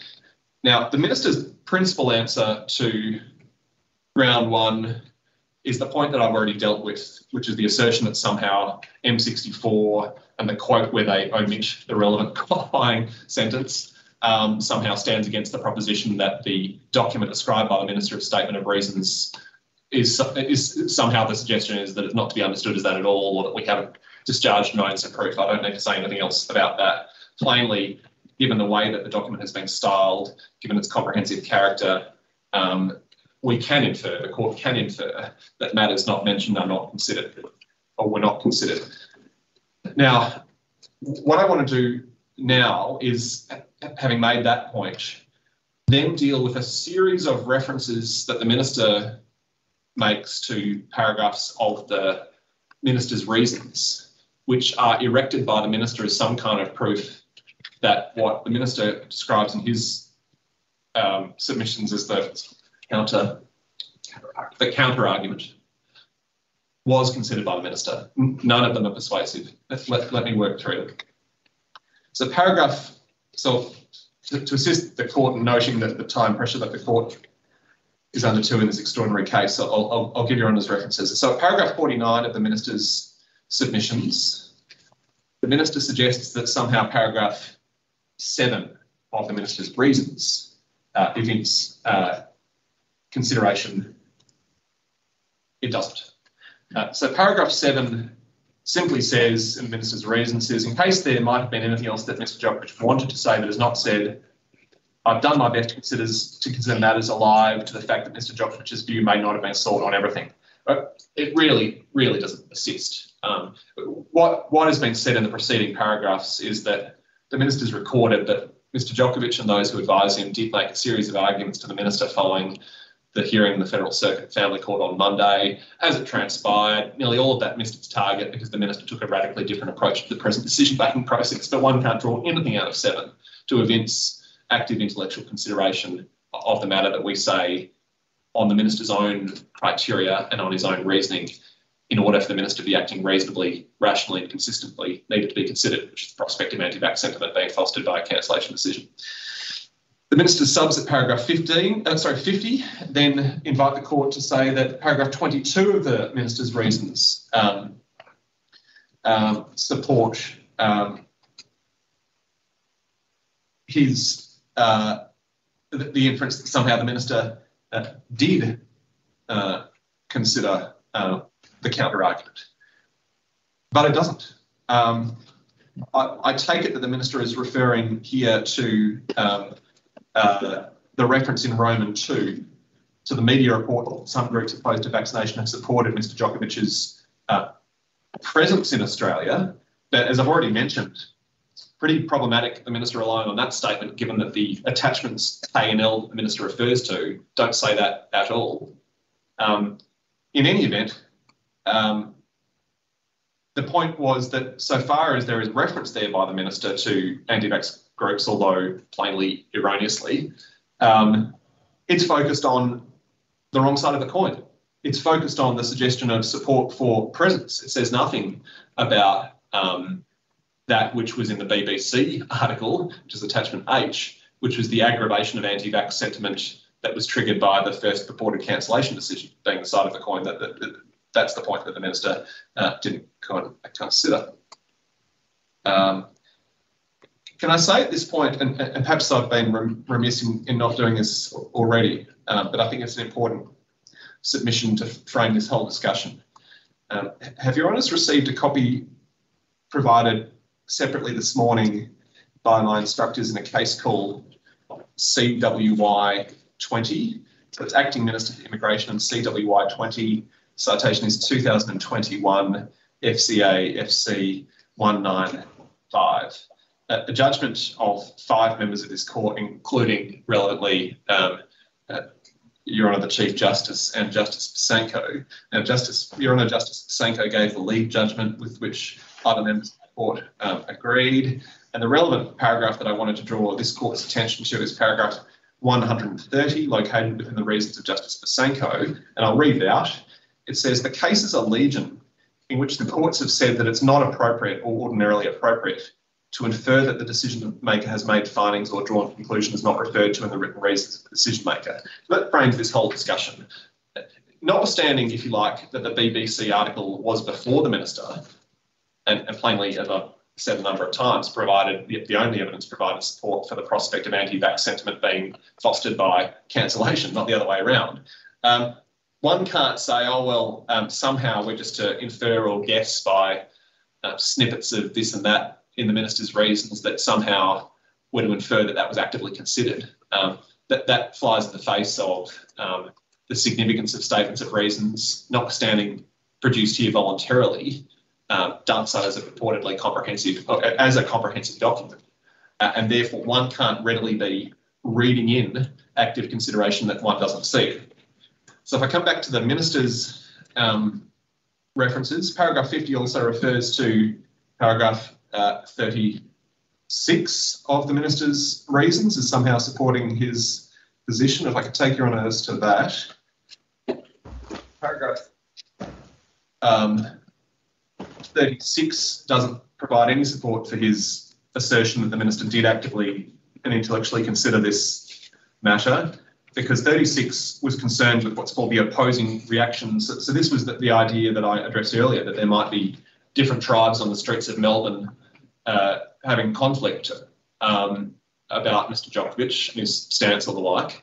But that was all directed at the possibility of Mr Djokovic's presence in Australia. That's the whole discussion that the minister's engaging with here. So there's no consideration whatsoever to anti-vax sentiment being encouraged or aggravated by the cancellation decision.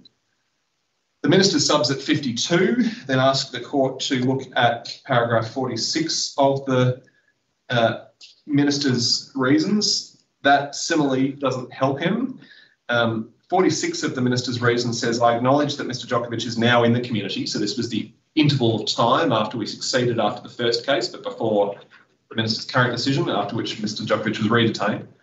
Says, I acknowledge that Mr Djokovic is now in the community and some unrest has already occurred such that it's too late to avoid it. So what the minister's really doing here is saying, well, while Mr Djokovic has been present for that fraction of time, those few days, there's nothing I can do about avoiding that now, but I'm making a decision, so we're getting on with it. But again, the whole frame of reference is to, in this part dealing with good order, is to, if Mr Djokovic is present in Australia, that's what the minister did purport to consider, although without any evidence. But again, it provides no support for Mr Lloyd's submission that the minister did actively consider the prospect of anti-vax sentiment being aggravated by a cancellation decision. Again, the matter about which, to the extent there was evidence, that was where the evidence went.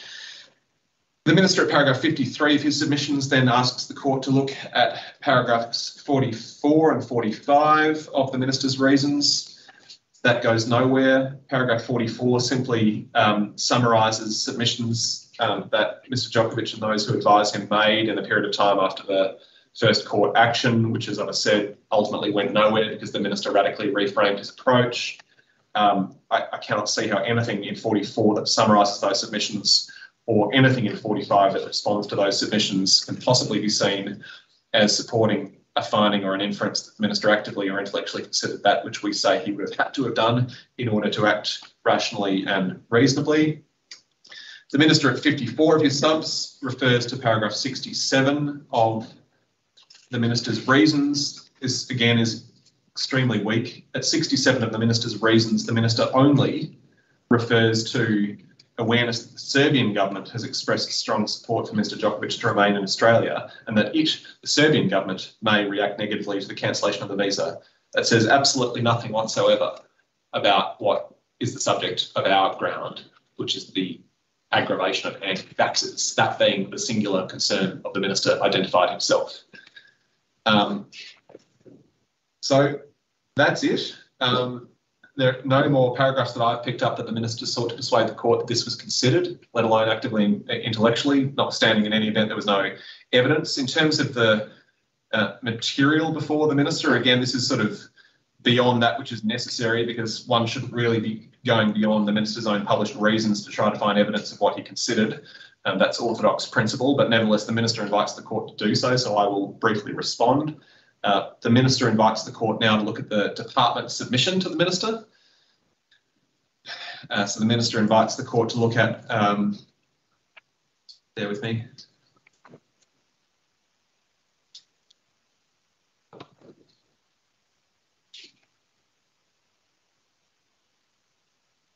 Yes, so paragraph 55 of the Minister's submissions to this court says there was a departmental submission to the Minister that stated that Mr Djokovic's presence in Australia may create a risk of strengthening anti-vax sentiment, and there were materials supporting this. Well, again, that deals with one side of the coin. It doesn't deal with the side of the coin that our argument is directed to. 56 to 58 of the Minister's submissions also go nowhere. So at 56, the department cited part of the the case that was presented by Mr Djokovic's advisors in the period of days after the first court case was that one such item in the submission was a reference to the fact that there'd been a, quote, online poll in The Age that showed support for Mr Djokovic remaining in Australia at 60%, and there was a screenshot, and there was reference made by Mr Djokovic's advisors to the fact that there was an online petition for Mr Djokovic to be free to play in Australia, for which there was 83,000 signatures, and another reference to an online poll at 57. None of that, aside from the fact that it wasn't discussed by the Minister in any meaningful way, so this is all just reconstruction of reasons anyway, to the extent that that's what the Minister's going to this stuff for, none of that has any probative significance to the point about galvanising, anti-vax sentiment being triggered or galvanised by a cancellation decision. The fact that a certain proportion of people in a certain poll preferred Mr Djokovic to stay say anything about galvanising anti-vax sentiment if he's cancelled. So that goes nowhere. Paragraph 59 of the Minister's submissions to this court refers to particular statements, particular parts of the BBC article, indeed the very part of the BBC article that I've focused on, which is the only evidence that did exist on the relationship between anti-vax groups and Djokovic, and that was the anti-vax groups responding adversely to the first cancellation decision. But yet that's our point. The Minister now in his submissions is saying there was evidence of the very point that we're speaking about, but that underlines the error, Your Honours, because this is the only evidence that there was, and yet this evidence isn't discussed, deliberated on or considered by the Minister in any part of his reasons. So, in summary, Your Honours, if the Minister, insofar as the Minister's answer to this ground is that one's to glean from the references that I've mentioned that the Minister did actively and intellectually consider the issue, the Minister's grasping at straws. There's just no foundation for that conclusion whatsoever. It was not considered. I think I've already addressed the way that we push how jurisdictional error flows from that. The easiest way is to view it through the prism of public interest, that it can equally be done in the discretion. And although I accept that insofar as the prism might be 133CA, that is the state of satisfaction about risk itself, that's a harder argument. It can be put that way too, but I don't really need to go there. That leaves the only question being materiality. The Minister's submissions in this respect are brief. The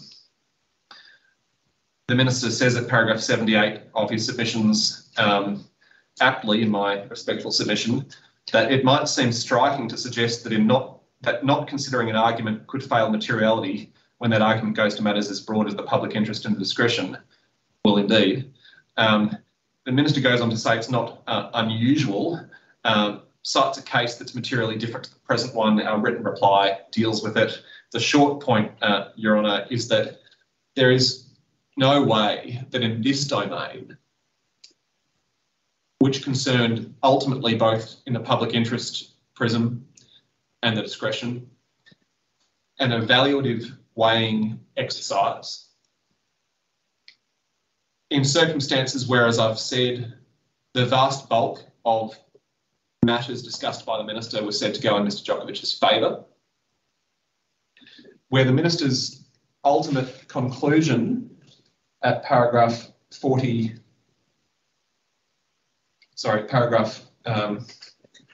69 of his reasons was expressed as only being that the health and good order considerations outweighed simpliciter, the many matters that went in Mr Djokovic's favour.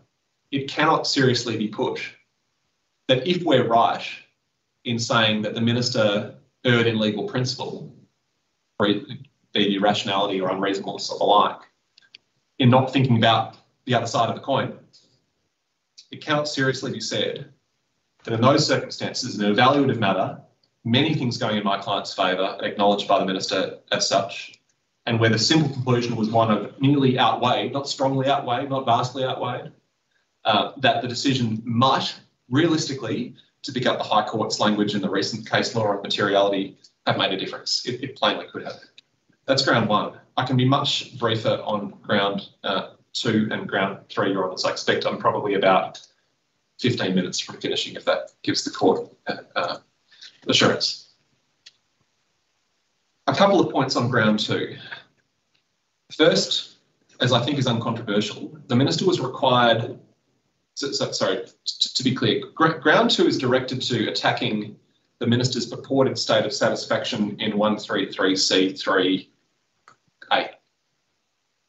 So satisfied that Mr Djokovic's presence in Australia may cause either or both of the relevant risks to health or good order. Now, the first legal point I think is uncontroversial. The Minister was required to be positively satisfied. This is not like a visa application case where the visa applicant needs to satisfy the Minister. It was the Minister who needed to be positively satisfied in order for the power potentially to be enlightened. Point 2, which again I expect ought to be trite, and drawing from what Justice Derrington said in the case of EHF 17 that we've referred to in writing, is that to be lawful, such a state of satisfaction must be formed, quote, rationally upon findings of fact which are logically founded, sorry, I can't read my own notes, by probative evidence. Now, as I've said, the only evidence, the only evidence here was the BBC report that concerned anti-vax sentiment following cancellation. As I've said, if there were evidence about anti-vax sentiment consequent to Mr Djokovic merely being in a place and playing tennis, then such evidence could have been obtained if it existed, because this has been happening for a long time, playing tennis. But no such evidence was identified. So we therefore, and moreover, and this is the simple point, but its simplicity doesn't belie its importance, is that the only finding by the Minister in his reasons at 22 Roman 2 in the parentheses is manifestly erroneous, because those media reports say nothing of the sort that the Minister says they say. Don't refer to Mr Djokovic at all. So we've got elementary error here, Your Honours. I think I've made most of the points in my notes already in the course of argument. Can I take Your Honours on this ground? Can I take Your Honours, however, to a useful part of the Minister's submissions? If we go to paragraph 88 of the Minister's submissions, after discussing some case law about the height of the bar or the lowness of the bar, more aptly in 1161E1, may be a risk, the Minister usefully says this, that the forward-looking and low probability features of the matter of which the Minister needed to be satisfied are important. Facts about future conduct are not the same as facts about the past or the present and cannot be proved in precisely the same ways or to the same degree of confidence. We agree. Proof of future possibilities is very similar to proof of past hypothetical situations, which is made clear by the High Court's discussion of a couple of cases that they mentioned. We agree. As to the consideration of hypotheticals, and thus as to the proof of future possibilities, it's been recognised that the inquiry necessarily proceeds by drawing inferences from known facts. We agree. And based on reasonable conjecture within the parameters set by the historical facts. We agree. Where, I asked rhetorically, in the material before the Minister, was the known or historical fact or occurrence that rationally founded the Minister's purported state of satisfaction that the mere presence in Australia of Mr. Djokovic may be apt to generate the consequences that the Minister speaks of in his reasons, including generating anti-vax sentiment. As I've said, there's been ample historical period within which, if evidence, facts existed, they could have been identified. None were. None were before the Minister. None were identified. The Minister's subs, Your Honours, at paragraphs 90 to 96, I won't read them all out, but let me just say globally, misstate or misunderstand our argument and don't therefore properly respond to it. The question is not, for this ground, was there evidence capable of supporting a finding about Mr. Djokovic's stance or position on vaccination? That's the subject of ground 3. I'll come to it in a moment. So set that aside for a moment. I'll come to that in ground 3. Ground 2 is connected with the proposition that there needed to be, to use the Minister's concepts in paragraph 88, known facts or occurrences, something, skerrick indeed, of evidence that supplied the basis for the reasonable conjecture with which 1161E1 is concerned about presence causing anti-vax sentiment with all the consequences for people not taking up vaccination and the like, but there was none.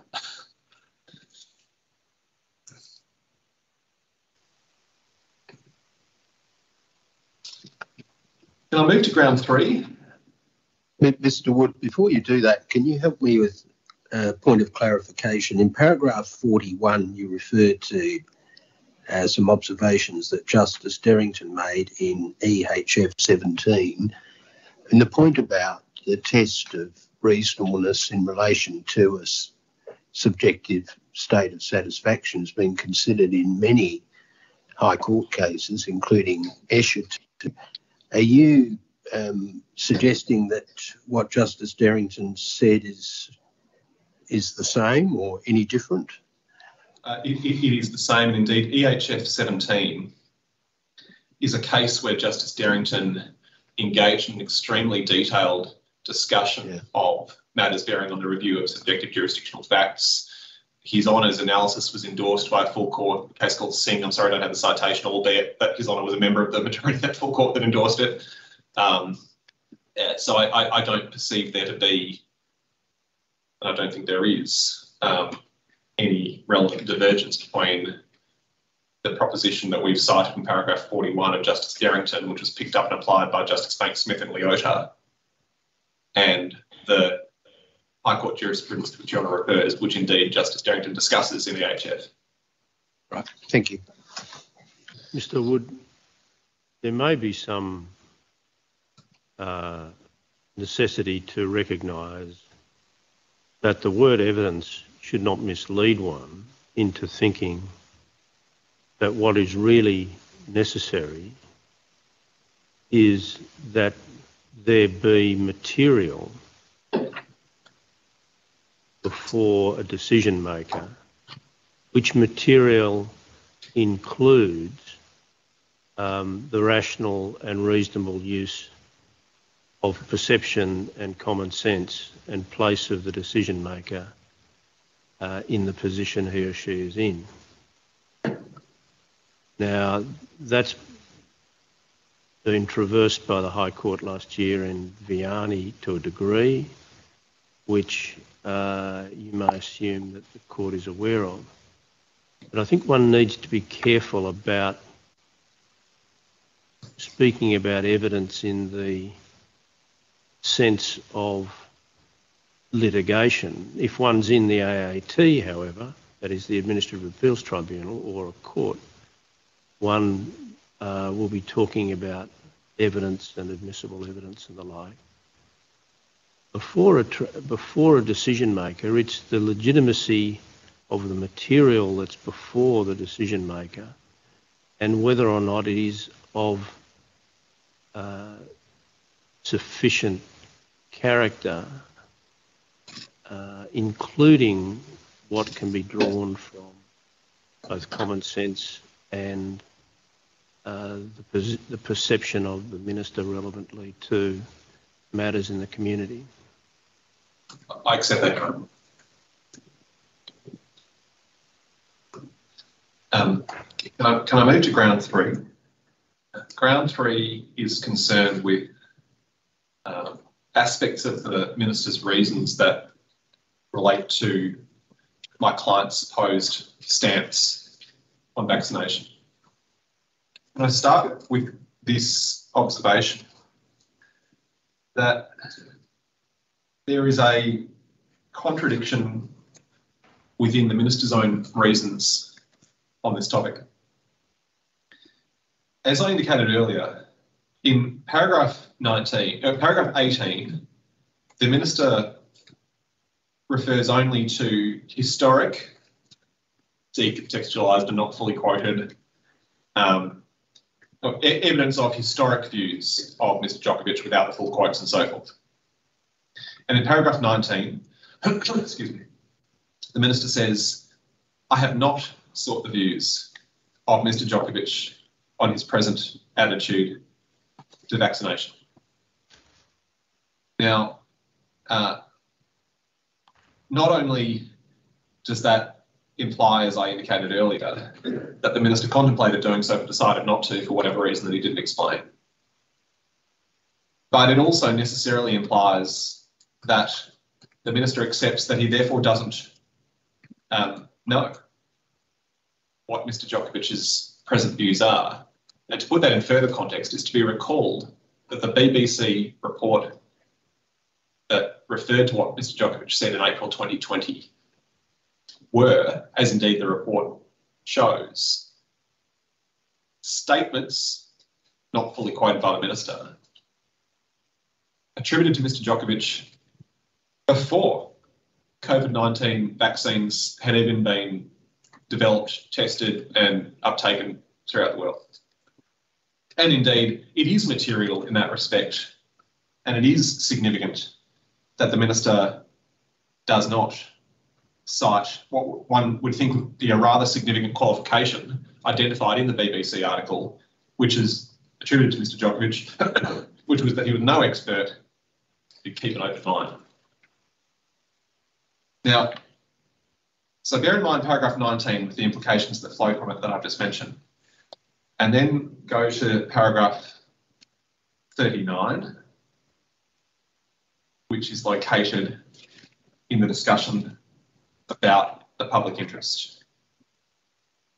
Recall that in paragraph 19, which was located in the part of the reasons that concerned health, in other words, the subjective jurisdictional fact 133C 3A, intersecting with 1161E round 1.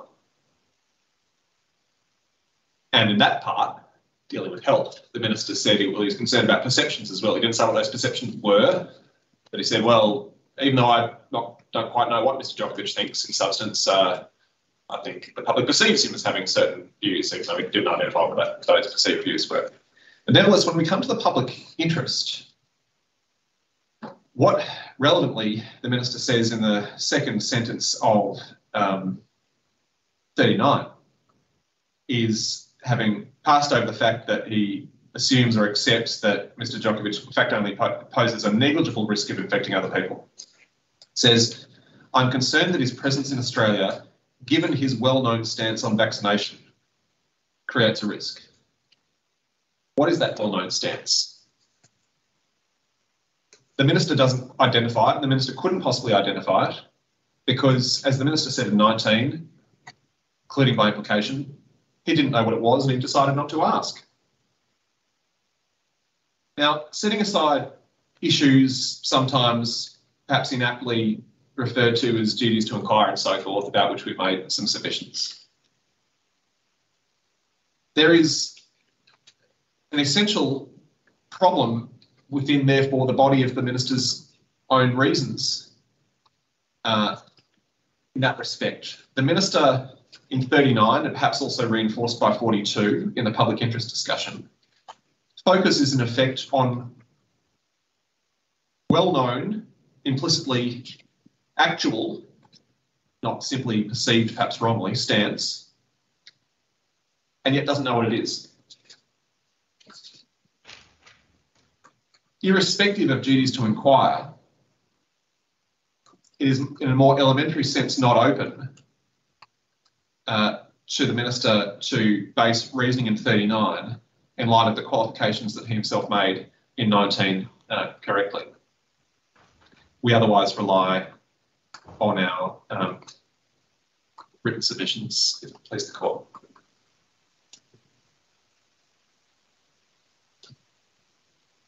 Thank you, Mr. Wood.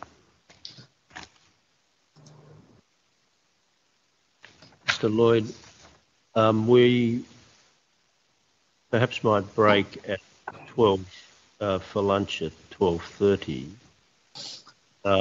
for say an hour or so. So depending on how long you think you'll be, if you want to take the first, we may break slightly earlier than that, but if you want to take the first 45 minutes to an hour, structuring what you want to say before we have the break, that's convenient for you. Thank you, Anna. I'm happy to do that. I will proceed on the assumption that the court has had the opportunity to and has read our written submissions, and I will may assume on both assumptions. Thank you, Anna, and I'll largely be speaking to them. We've tried to put as much in them to sort of save time as possible, so I'll take that approach. The applicant's grounds rely upon one of three findings they asked the court to make. First, there is that there was no evidential basis to conclude that the applicant was opposed to vaccination against COVID-19. That's at the heart of ground 3. The second is that there was no evidential basis to conclude that the applicant's presence in Australia may foster sentiment opposed to vaccination against COVID-19. That is at the heart of ground 2. And thirdly, that the Minister failed to consider whether cancelling the applicant's visa would foster sentiment opposed to vaccination against COVID-19. That is his binary argument. And that's a finding which is critical to ground 1. We will contend that none of those findings should be made. They involve, of course, a consideration of the reasons of the Minister and the submissions and material before him. We have prepared 2 annexures. If the court has handy our written submissions, if that, I can ask the court to go to that. And starting, first of all, with page 28 of the submissions, there's an annexure which extracts the material or evidence before the court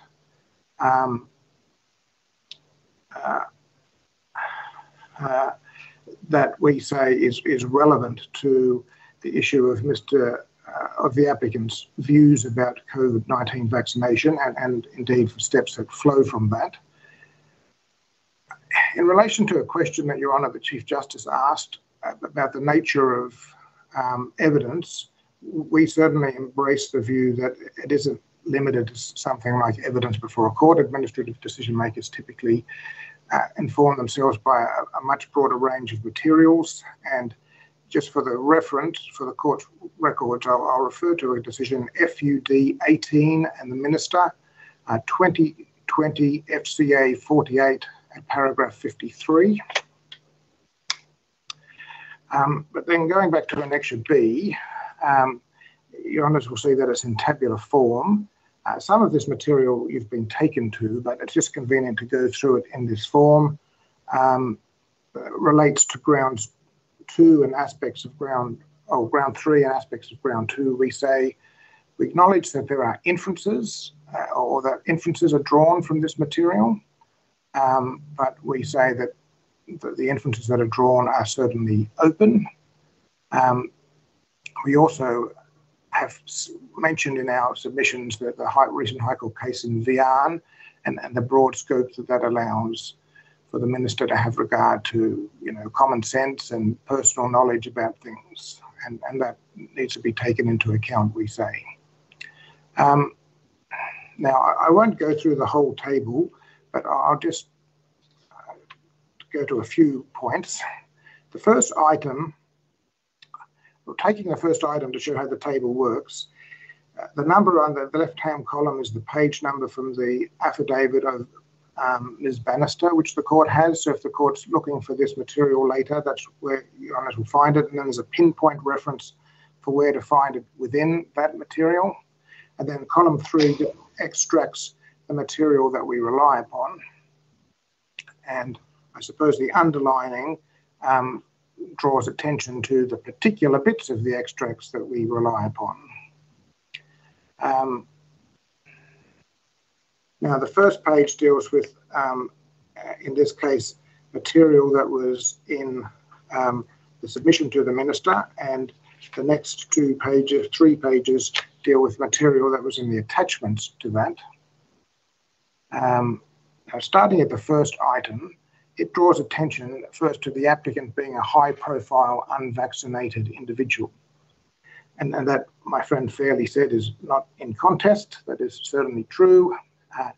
It's not just for the applicant's public statements that he is opposed to vaccination. It is the fact that his ongoing non-vaccination status up to and including January 2022 at this stage of the pandemic.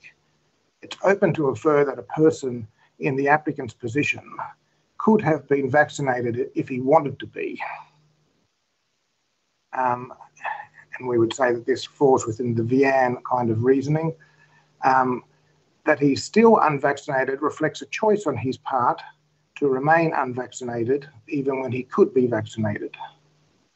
The material before the Minister permitted him, that is the Minister, to rationally to assume that the applicant had a temporary reason since being infected in December of 1991 with COVID for not being presently vaccinated. That is to say, the Minister's reasons prepared to assume that because he was infected in mid-December, that's a reason why he couldn't have been vaccinated since mid-December. But of course, there's nothing to suggest that in the year or so before then, when vaccines were available, that is just his choice. That's why he isn't vaccinated, or at least the Minister's entitled to assume that it was his choice. Certainly, there's never been any material presented to the Minister or any claim that I'm aware of that the applicant had any other medical reason for not being vaccinated. His sole medical reason for not being vaccinated was that he was infected in mid-December, and that gives rise, at least on some views, to a need not to be vaccinated for a period of time. Now, we say that choice may support an inference as to his views against COVID-19 vaccination. The passage in the annexure goes on to refer, that's the first bit of the document, goes on to refer to a note that says he has publicly opposed becoming vaccinated against COVID-19. Now, it is a quoted passage that supported that characterization of him being opposed to vaccination. Item 3, this is what was in the submission to the Minister. Item 3 in this table largely repeats that. It characterises his vaccination as being well known. That was what the department characterised it for the Minister. And we say that by the time that the Minister made his decision, which of course is several days after the previous decision, it was unambiguously true that it was well known what the applicant's vaccination status was. And then anyone could infer, we would say, that somebody who had by this time not been vaccinated was doing so by a choice to not be vaccinated. Turning over the page, there's then primary evidence from the attachments. In the third item, which is attachment H, to which the court has been taken already, that's from a January article of this year, there is a passage about being opposed to vaccination in the first paragraph in that section, or saying that he was opposed to vaccination. So that supports something that's in the minister's reasons.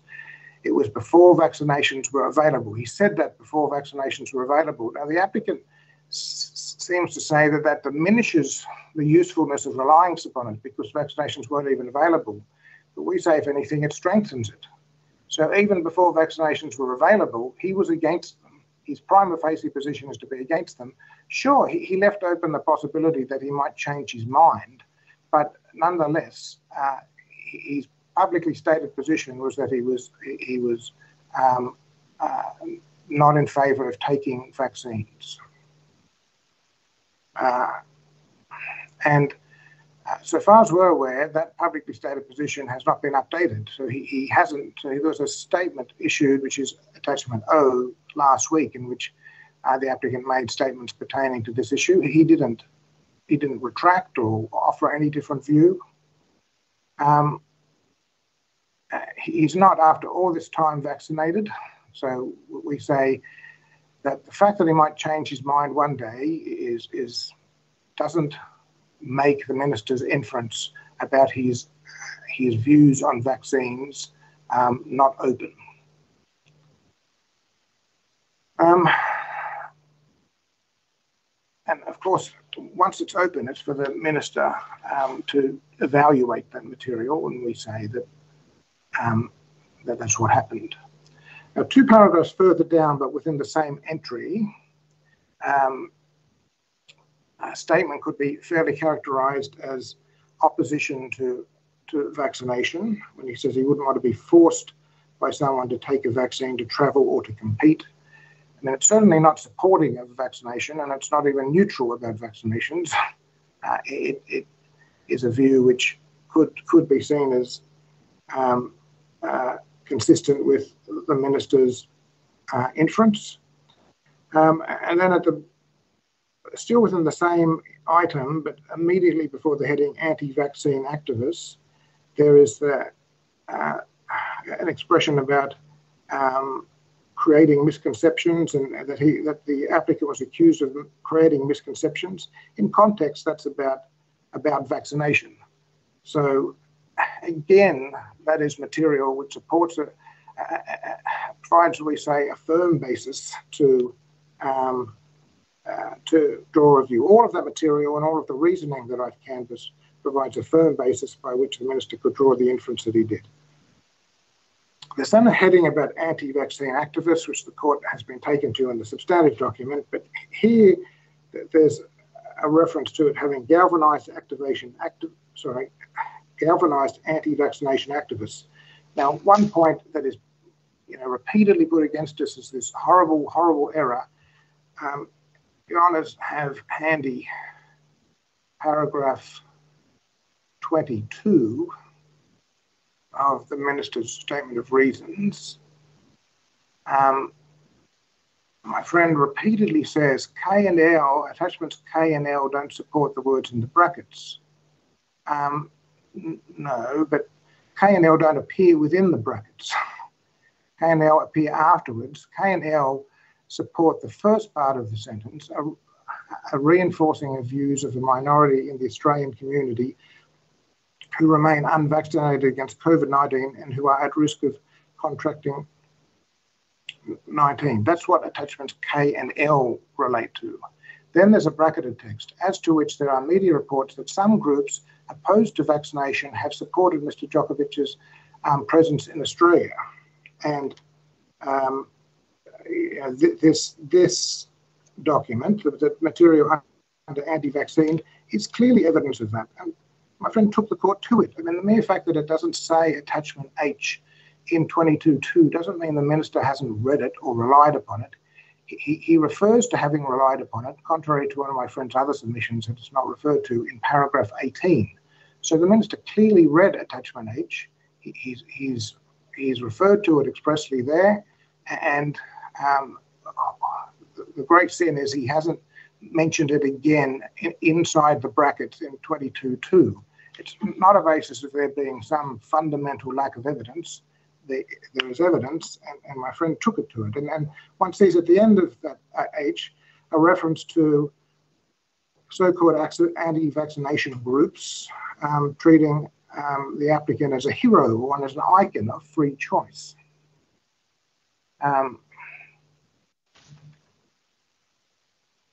Now, the next item is P. I won't go through all of that. That relates to a tour that the applicant was involved in running. But I just draw attention to the third bit of underlining where it says page 144. So that article says, but he was hardly a big winner during the forced off-season. He generated concern and controversy by questioning vaccination. So that's further evidence about Mr. Djokovic's view about vaccination.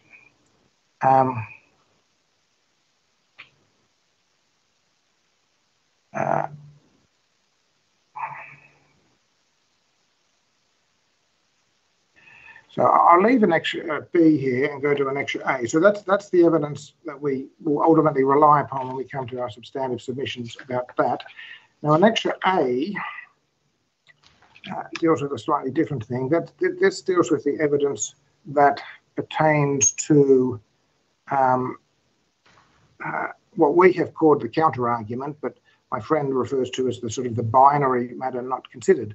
Ultimately, we say it's a matter of did the minister consider the consequences of his decision, and we say that this shows that he did consider it, and he considered it broadly, and in a way that, for reasons I'll come to when I develop the substantive submissions, is inconsistent with any suggestion that the issues weren't considered at all, which is how my friend would put it. So the first table in Annexure A is drawn from the minister's signed statement of reasons. The second table is from the submission to him, and the third table is from the attachments to that submission. We're going to the first item on the first sort of sub-table at paragraph 10 of the reasons. That shows, we say, the minister was aware of some activity, community opposition to vaccination. So that's what we rely upon that for, the sort of awareness of community opposition. It's hard to imagine anyone in Australia is not aware of that, but if it be needed to be shown, the minister is aware of it. The third item, paragraph 22, refers to media reports that vaccination opposition groups have supported the applicant's presence in Australia. And so that, I think, I've already dealt with that under 22.2, so I maybe don't need to deal with that again. The fourth item deals with paragraphs 35 and 36. In 36, it refers to opposing reactions.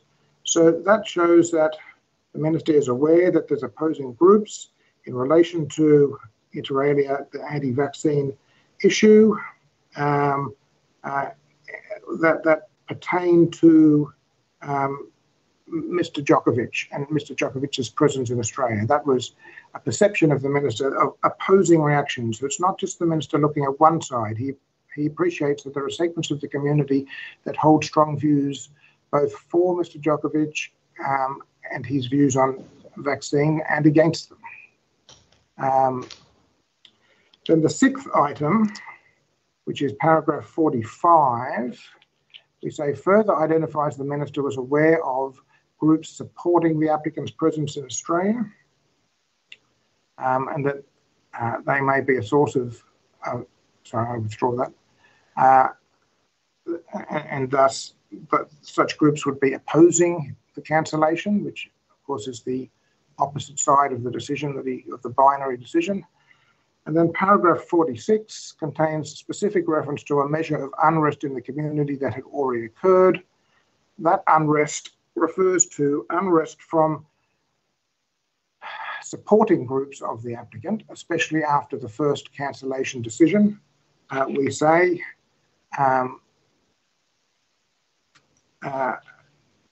attachment A, in the attachment section of the report at the bottom of that page, attachment A in a letter from the applicants, or is a letter from the applicants' solicitors, and it refers to the fact that there was vocal support for the applicant to remain and play. That support could plainly materialise into discord and unrest and dissent or resentment, and Minister should be taken to have been aware of and factored that in, we would say, or to have taken it into account when he was exercising his broad public interest considerations and discretions. Then there's a reference to attachment H, which I've already taken the court to in a sense. It has a reference to the galvanising of anti-vaccination activist groups, and refers, as I've said, to the minister, to the applicant being a hero for some of those groups. Attachment L at the bottom is the minister being aware of other activities that anti-vaccine groups do that might cause unrest and protests. Now that's all I need to do by way of evidence. I'll now move back to the body of our submissions. From paragraph 7 to paragraph 12, we briefly summarise the reasons of the minister in concluding that the applicant's presence in Australia may be a risk to the health of the Australian community. We do it succinctly at this point, at the beginning, just to show that while the applicant might not agree with the reasons, it's not illogical or irrational. And so we say, I won't rehearse them, but they stand for themselves, and we say that they're at the very least open, if not kind of obvious.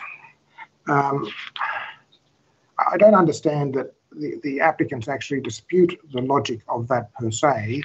Rather, they take issues with two steps in it. First, they say that it's wrong to have characterised, that it wrongly characterises the applicant as being opposed to COVID-19. And secondly, that even if he was, that one could infer that his presence in Australia would foster others to share his sentiment and behaviour about vaccines. Now, we've already addressed the evidence pertaining to that, so I'll make some further submissions on that later, but that's the structure of the reasons on that. Then in the next section, B 1.2, we address the Minister's reasoning on good order. Mr. Lloyd, can you just help me in this regard? The terms of the provision, section 116, in section 116, is that what will occur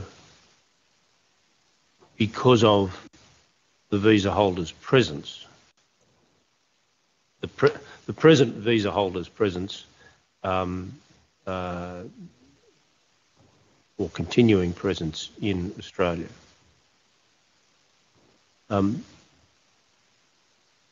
How do you put essentially the counterfactual or counter-argument, doesn't matter how you describe it, if you could just summarise the point for me, and leave aside the evidence for the moment. One could see in a situation where it was plain to anyone with common sense that cancelling the visa would cause overwhelming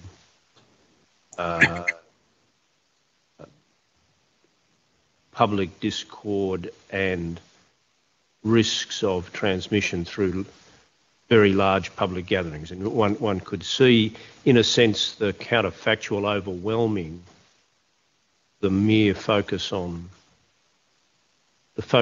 only on, if it be only a focus on the consequence of presence. But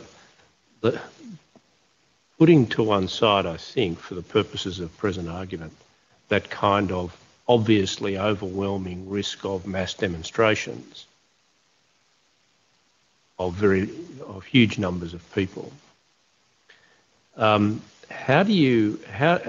is it that one needs to be precise or focused upon the counterfactual? Well, I suppose, I will come to this, but the starting point we would say is that Section 116(1)(e) doesn't call for a counterfactual at all. So it just asks to look for the presence of a person in Australia. And in a sense, the idea of asking for a counterfactual raises the somewhat surprising notion that Australia would, when deciding whether or not to cancel a visa, might have to avoid cancelling a visa for somebody who's, actually presenting risks when they are in Australia, in relation to sort of Australia's sovereignty in determining who gets to come to Australia is held at risk because the cancellation might lead to adverse consequences. We say that that isn't a mandatory consideration. We accept that it is relevant. We're not saying it's excluded, but we don't say it's required. And here our answer is that, in a sense, it was all obvious, and it was obviously the minister was aware that his decision to cancel would result in some level of further unrest. But the minister, no doubt, was principally concerned, as he says, it was a primary concern that Mr. Djokovic's presence would encourage people to emulate his position, and that would put the health of Australians at risk. And that was the concern. So on one side, maybe there is, as he accepted, some measure of unrest might flow. But on the other side, there was a concern that it would encourage people in two respects. One is the sort of the paragraph 18 to 22 respects, which is to say it would help foster Mr. Djokovic's what is characterised as an anti-vaccination sentiment. That's one concern, and that's the second concern, which is, and I should say here, just to interrupt myself, not just amongst anti-vaccination groups, but amongst the Australian community. That's the concern. It's not just that. It's clear in the minister's reasons that he talks about others and stuff. It's not limited to anti-vaccination groups emulating him. The concern is that, he's a high-profile person who is in many respects a role model, and certainly for many people. And so that his presence in Australia would, present more strongly and more currently to Australians his anti-vaccination views. And at the same time, referring to what is said in paragraph 24, the applicant has at least some history and some recent history of ignoring COVID safety measures. So there's a reference in paragraph 23 to him, even when he was infected and had received a positive test, he undertook an interview and a photo shoot, which included taking his mask off. Now, that's publicly known. And the minister took the view that his presence in Australia would encourage people to emulate his apparent disregard for those kind of safety measures. Now, in that respect, the reasoning, which is, we say, quite rational and cogent, is that when you have somebody in his position who, as your honours will all know, and this again falls within the common sense idea, people use high-level athletes to promote ideas and causes all the time. The applicant himself, no doubt, has many advertising arrangements with different clients. So this is not, I'm not saying this is advertising, but his connection to a cause, whether he wants it or not, is still present. And his presence in Australia was seen to pose an overwhelming risk. And that's what has motivated the minister, as he says in his reasons, we say. I think I was just going through the section B 1.2 of my submissions, which runs from 13 to 19. I won't restate the summary of the reasoning process there, which goes mostly in 15 and 16.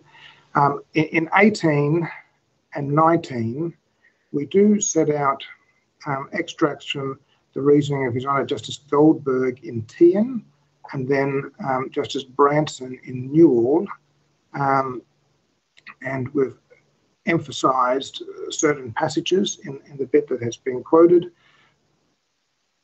And we think that that is ultimately important to understand that good order is not limited to just breaches the law, but involves, difficulties or public disruption in relation to the values, balance and equilibrium of Australian society. It involves something in the nature of unsettling public actions or activities. And then in relation to Newell, that was a case in which the person themselves had done nothing in particular. I mean, not in Australia, and there was no fear of the person doing anything in Australia, but just that the person's presence here would lead to an adverse reaction by other members of the Australian society. And so that just shows that the Minister's approach is well within the accepted meaning of 116(1)(e)(1) of the Act. And paragraph 20 just seeks to reinforce that by saying that the legislative history shows that, and this will be relevant later, but if Your Honours have that handy, Your Honours will see that the current version says the presence of the holder in Australia is or may be or would or might be a risk to certain things. Now, when these decisions were made, it actually only said is or would be. So the test which was made was that, and then there was a reenactment to lower the threshold, and I'll come to this later, to be is or may be, or would or might be. So it sort of lowered the standard, or the threshold maybe, before the power arose. But what the Parliament didn't do is change the meanings or change the wordings of health, safety or good order. And according with normal statutory construction principles, that should be construed as Parliament adopting the judicially attributed meanings to those expressions. The next section of our submissions, which start at B2, deal with some matters of detail in Mr. Djokovic's submissions, and I won't address those orally. In paragraphs 25 and 26 of our submissions summarise ground one of the applicant's case, and also identify the term counter-argument, which we've used as a kind of an abbreviation for the notion that's expressed in paragraph 26. Now that refers to a consideration that the applicant says was not taken into account. And at 28, we identify 3 reasons why this ground should fail. The first is that the ground is dependent on the court making a finding of fact that the minister did not take that argument, the counter-argument, into account. We say that finding should not be made.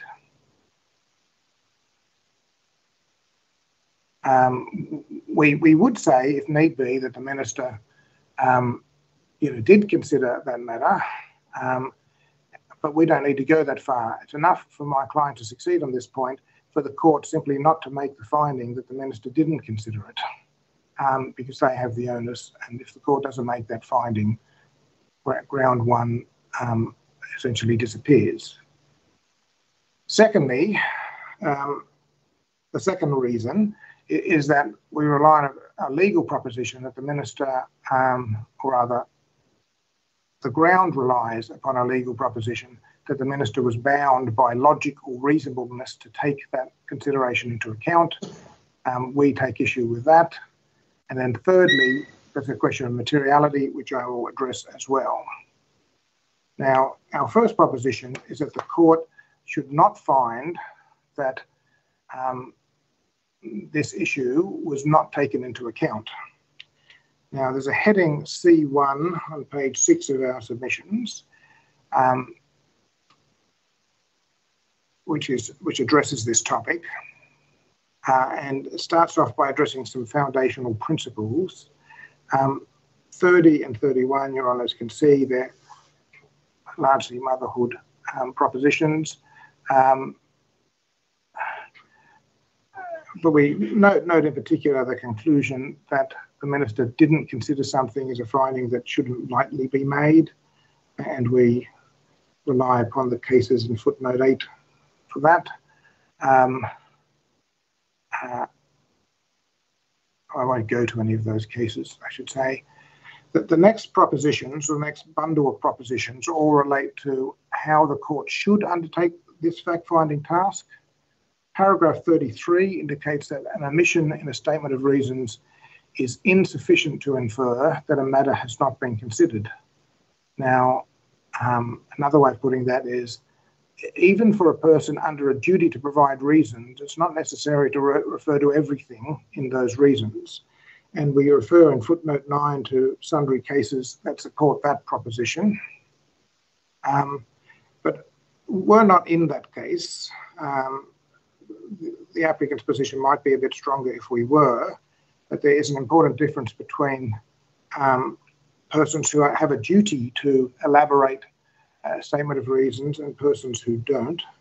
And the fourth proposition, which is in paragraph 34, is that where a decision maker is not under a duty to provide a statement of reasons, it just logically becomes more difficult to infer that non-consideration from any omission in a statement or a partial statement that is given. If your reasons don't have to be comprehensive, the failure to mention something is obviously less readily a basis to assume that it wasn't considered or to infer that it wasn't considered. And that proposition is clearly set out in paragraph 35. My friend takes issue with us leaving out something in that. We resist that, and we resist that because as we note in paragraph 12, that principle discussed in paragraph 35 has been applied broadly in the federal court to areas where people are voluntary decision makers. That is, where they're not bound to make decisions, as I'll come to, as is the present case. So in that sense, we do rely upon that. Now, we're not saying, and don't say my friend went this far, but we're not saying that there's some kind of legal presumption that if there's no duty to provide reasons, you can never draw an inference. That is not our position at all. We just say if there's no duty to provide reasons, it is much more difficult to draw any inference that the omission of some express mention to something, is readily turned into an inference. So there is a case which I should perhaps draw the court's attention to. I think it is in the bundle. It is called XA. And I seem to not have a note of that. What tab it is in the bundle? Tab 12 in the bundle. Have you got a citation, Mr. Knight? So it's tab 12 in the bundle, and it's relevant discussion of Justice Thorley starts at about 174, but perhaps most critically 177. And one sees His Honour, I won't read through it, but we say that is entirely consistent with our submissions, and we just embrace His Honour's summary of the law, which includes M64, being applied in circumstances just the same as we say they should be applied. Now, my friends say, well, against that proposition is Taulagi. As we've said, we don't say there's never a circumstance where an inference could be drawn. Taulagi was, of course, quite a different case to this case, because in Te Olahi, which my friend took the court to, if you want to go back to that, which I think is in my friend's bundle, in paragraph 66, what was missing there, I mean, there's an indication of what that case involved in paragraph 66, and the essence of it was that the minister's statement of reasons indicated that the minister did not avert to the proper operation of 501c in making the cancellation. And then the reasons did little more than repeat certain things in the issues paper. There was no express mention in them of the fact that the cancellation decision could be revoked. So that was the omission. So the omission there was the failure to deal with some aspect of the operation of the law. Now, I accept that that court, drew that inference in that case, but it's a question of fact. And we say, for reasons that I will further develop, that in this case, there's really no cogent reason to draw an inference that the minister didn't consider these issues, having regard to all the matters that were before him. I mean, the applicant's case is that there was matters relevant before him that somehow he just missed them. Now that notion tends to be based on two propositions: that attachment H, where some of that material wasn't mentioned, but as I've indicated, it was mentioned, so the minister is taken to have read it. And then the second matter is my friend's repeated reliance upon paragraph 22, Roman 2, and the alleged wrong references there, or references that didn't support the proposition.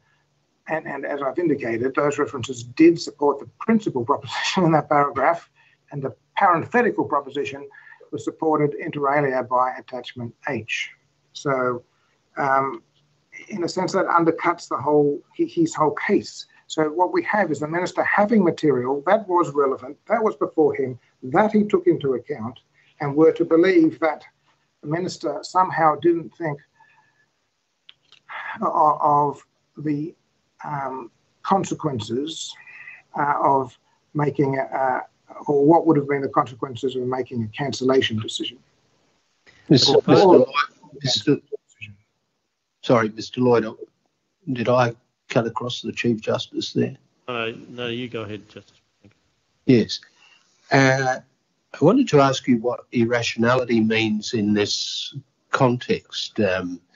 Does it mean no more than, bearing in mind that it's not the same as a failure to take into account a relevant consideration in the Pico Wall sense, is it sufficient that the minister was aware of the matter, or is it necessary to show that he was aware of it and took it into account and conducted some sort of balancing exercise and so on? What do you say about that?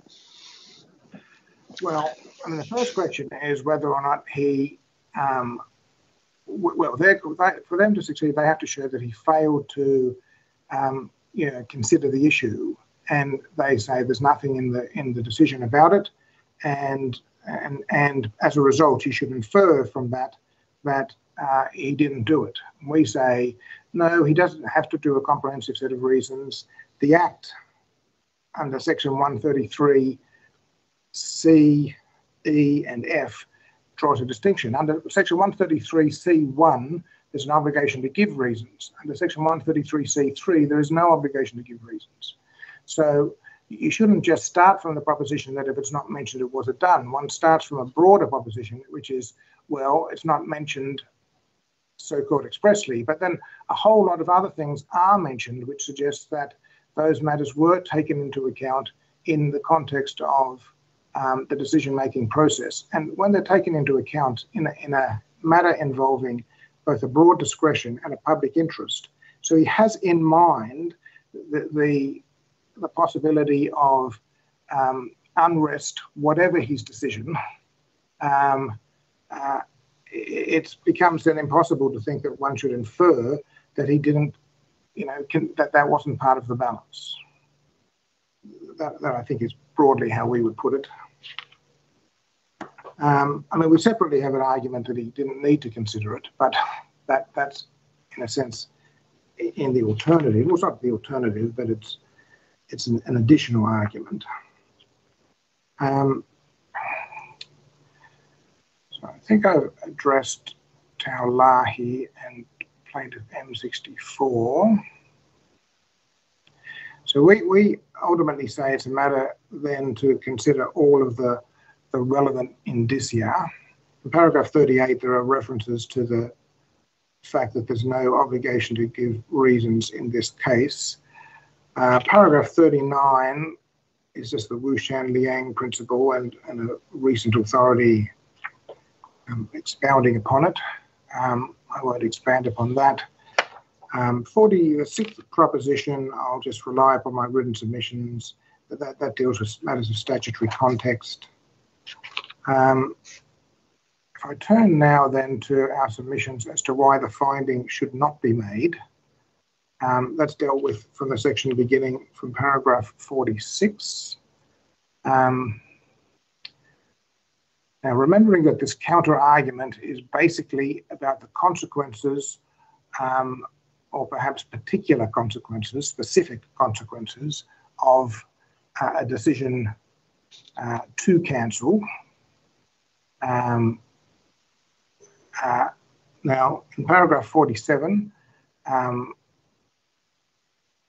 there we make 3 points. The one is just drawing on the point we've already made that the mere omission isn't enough to support the inference.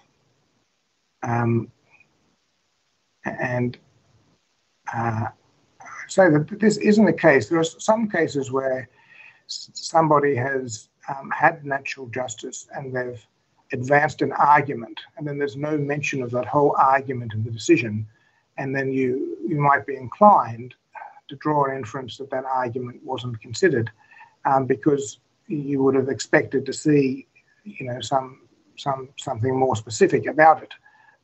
We're not in that category. This is not a case where there was natural justice or where a particular argument was specifically raised, which we say weakens further that possibility. There's no suggestion that the minister didn't understand the statutory criteria, so that also weighs in favour of consideration, or at least doesn't weigh against it. And then we say, given that the onus is on the applicant, the court shouldn't, in this case, make a finding in their favour. But then we go further from 49 and onwards and refer to matters which we say show that the minister did consider the consequences of both sort of the cancel, non-cancel, the consequences of his decision, which whether it be cancel or not cancel in broad terms.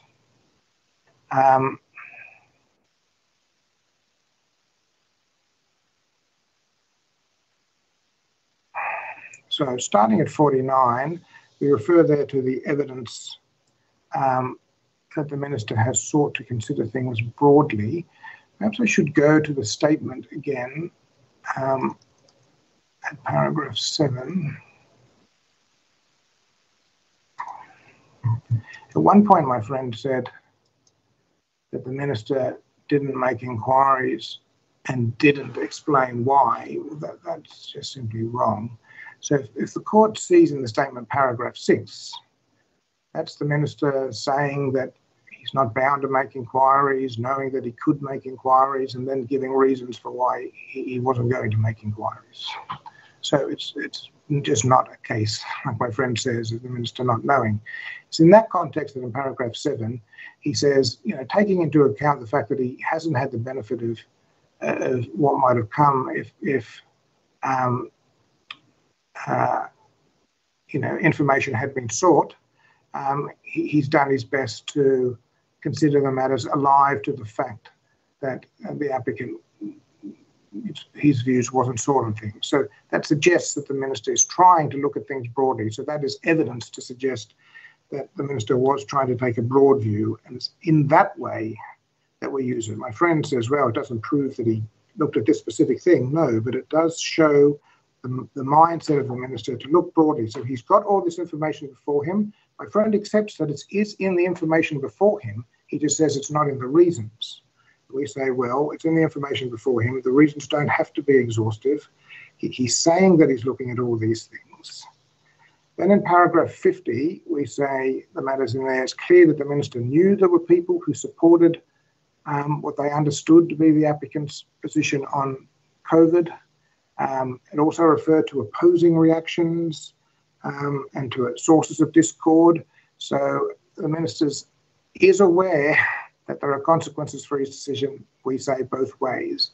That language is entirely consistent with, if not implicit, of that understanding. That is, the minister, we say, was aware that there would be groups who would be opposed to a decision to cancel. The minister, we say, must be taken to be aware that this decision would result in a high level of media, or whichever way he decided it. And so we say broadly that means the minister was aware of the possibility of reactions, whatever he decided. That is, reactions from groups that may affect health and also that may affect good order. Indeed, the minister expressly indicated that he was aware of unrest, and that is mentioned in our submissions at 52.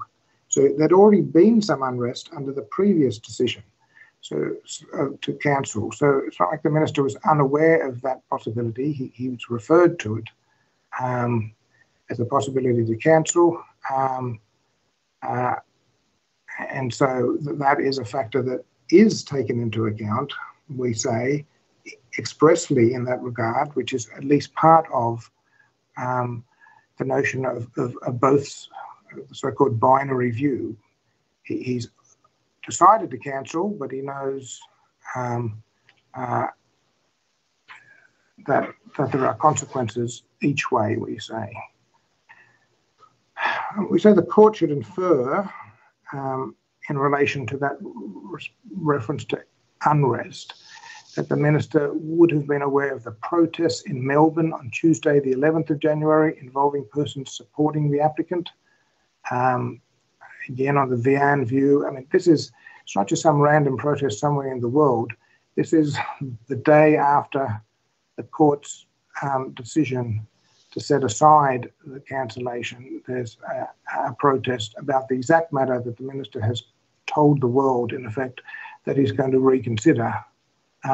So it's impossible to imagine that that wasn't within the minister's understanding, and that we would say is at least part of what is being referred to as some unrest having already occurred. Now,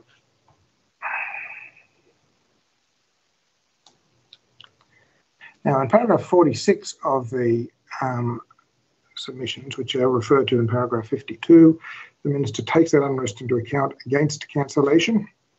So that was a factor against cancellation. That is, the factor in favour of not cancelling would be less unrest from those groups.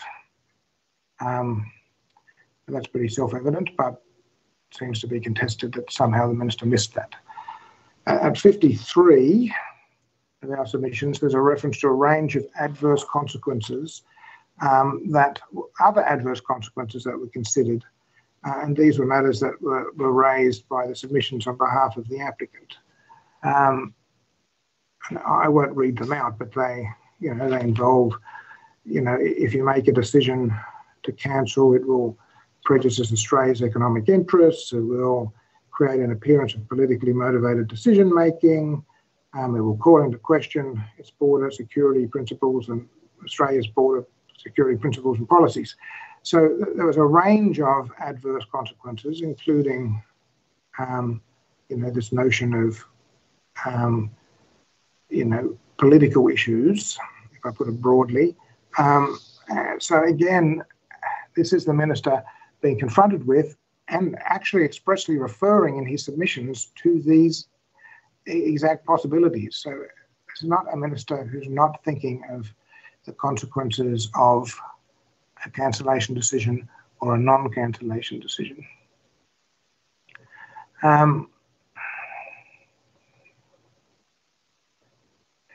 And paragraphs 55 to 60 highlight the material before the minister. Now, we say that the fact that this was all before him, I mean, my friends, I think, rely upon it as saying this is the stuff that should have been considered.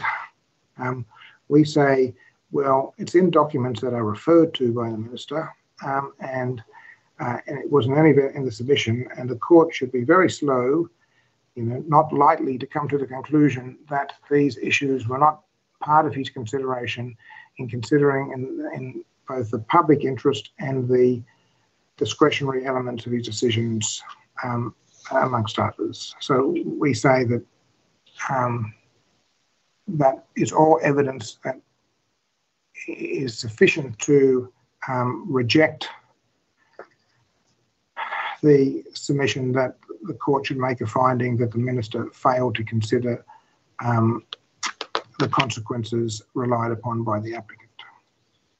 So that is our first argument in relation to that matter. Now, I see the time, Your Honour. If Your Honour wants to have a break now. I think that might be convenient, Mr. Lloyd. Without binding you or without intending to put pressure on you, how long do you think you'll be? Well, I'm about just under 2/3 of the way through my speaking notes, so slightly less than as long as I've already been. I think Okay. I've been Round about an hour. so probably about an hour. Around about an hour, give or take. Okay, thank you. The court will adjourn until 1:30 Australian Eastern Daylight Saving, which is 1 o'clock in Adelaide. And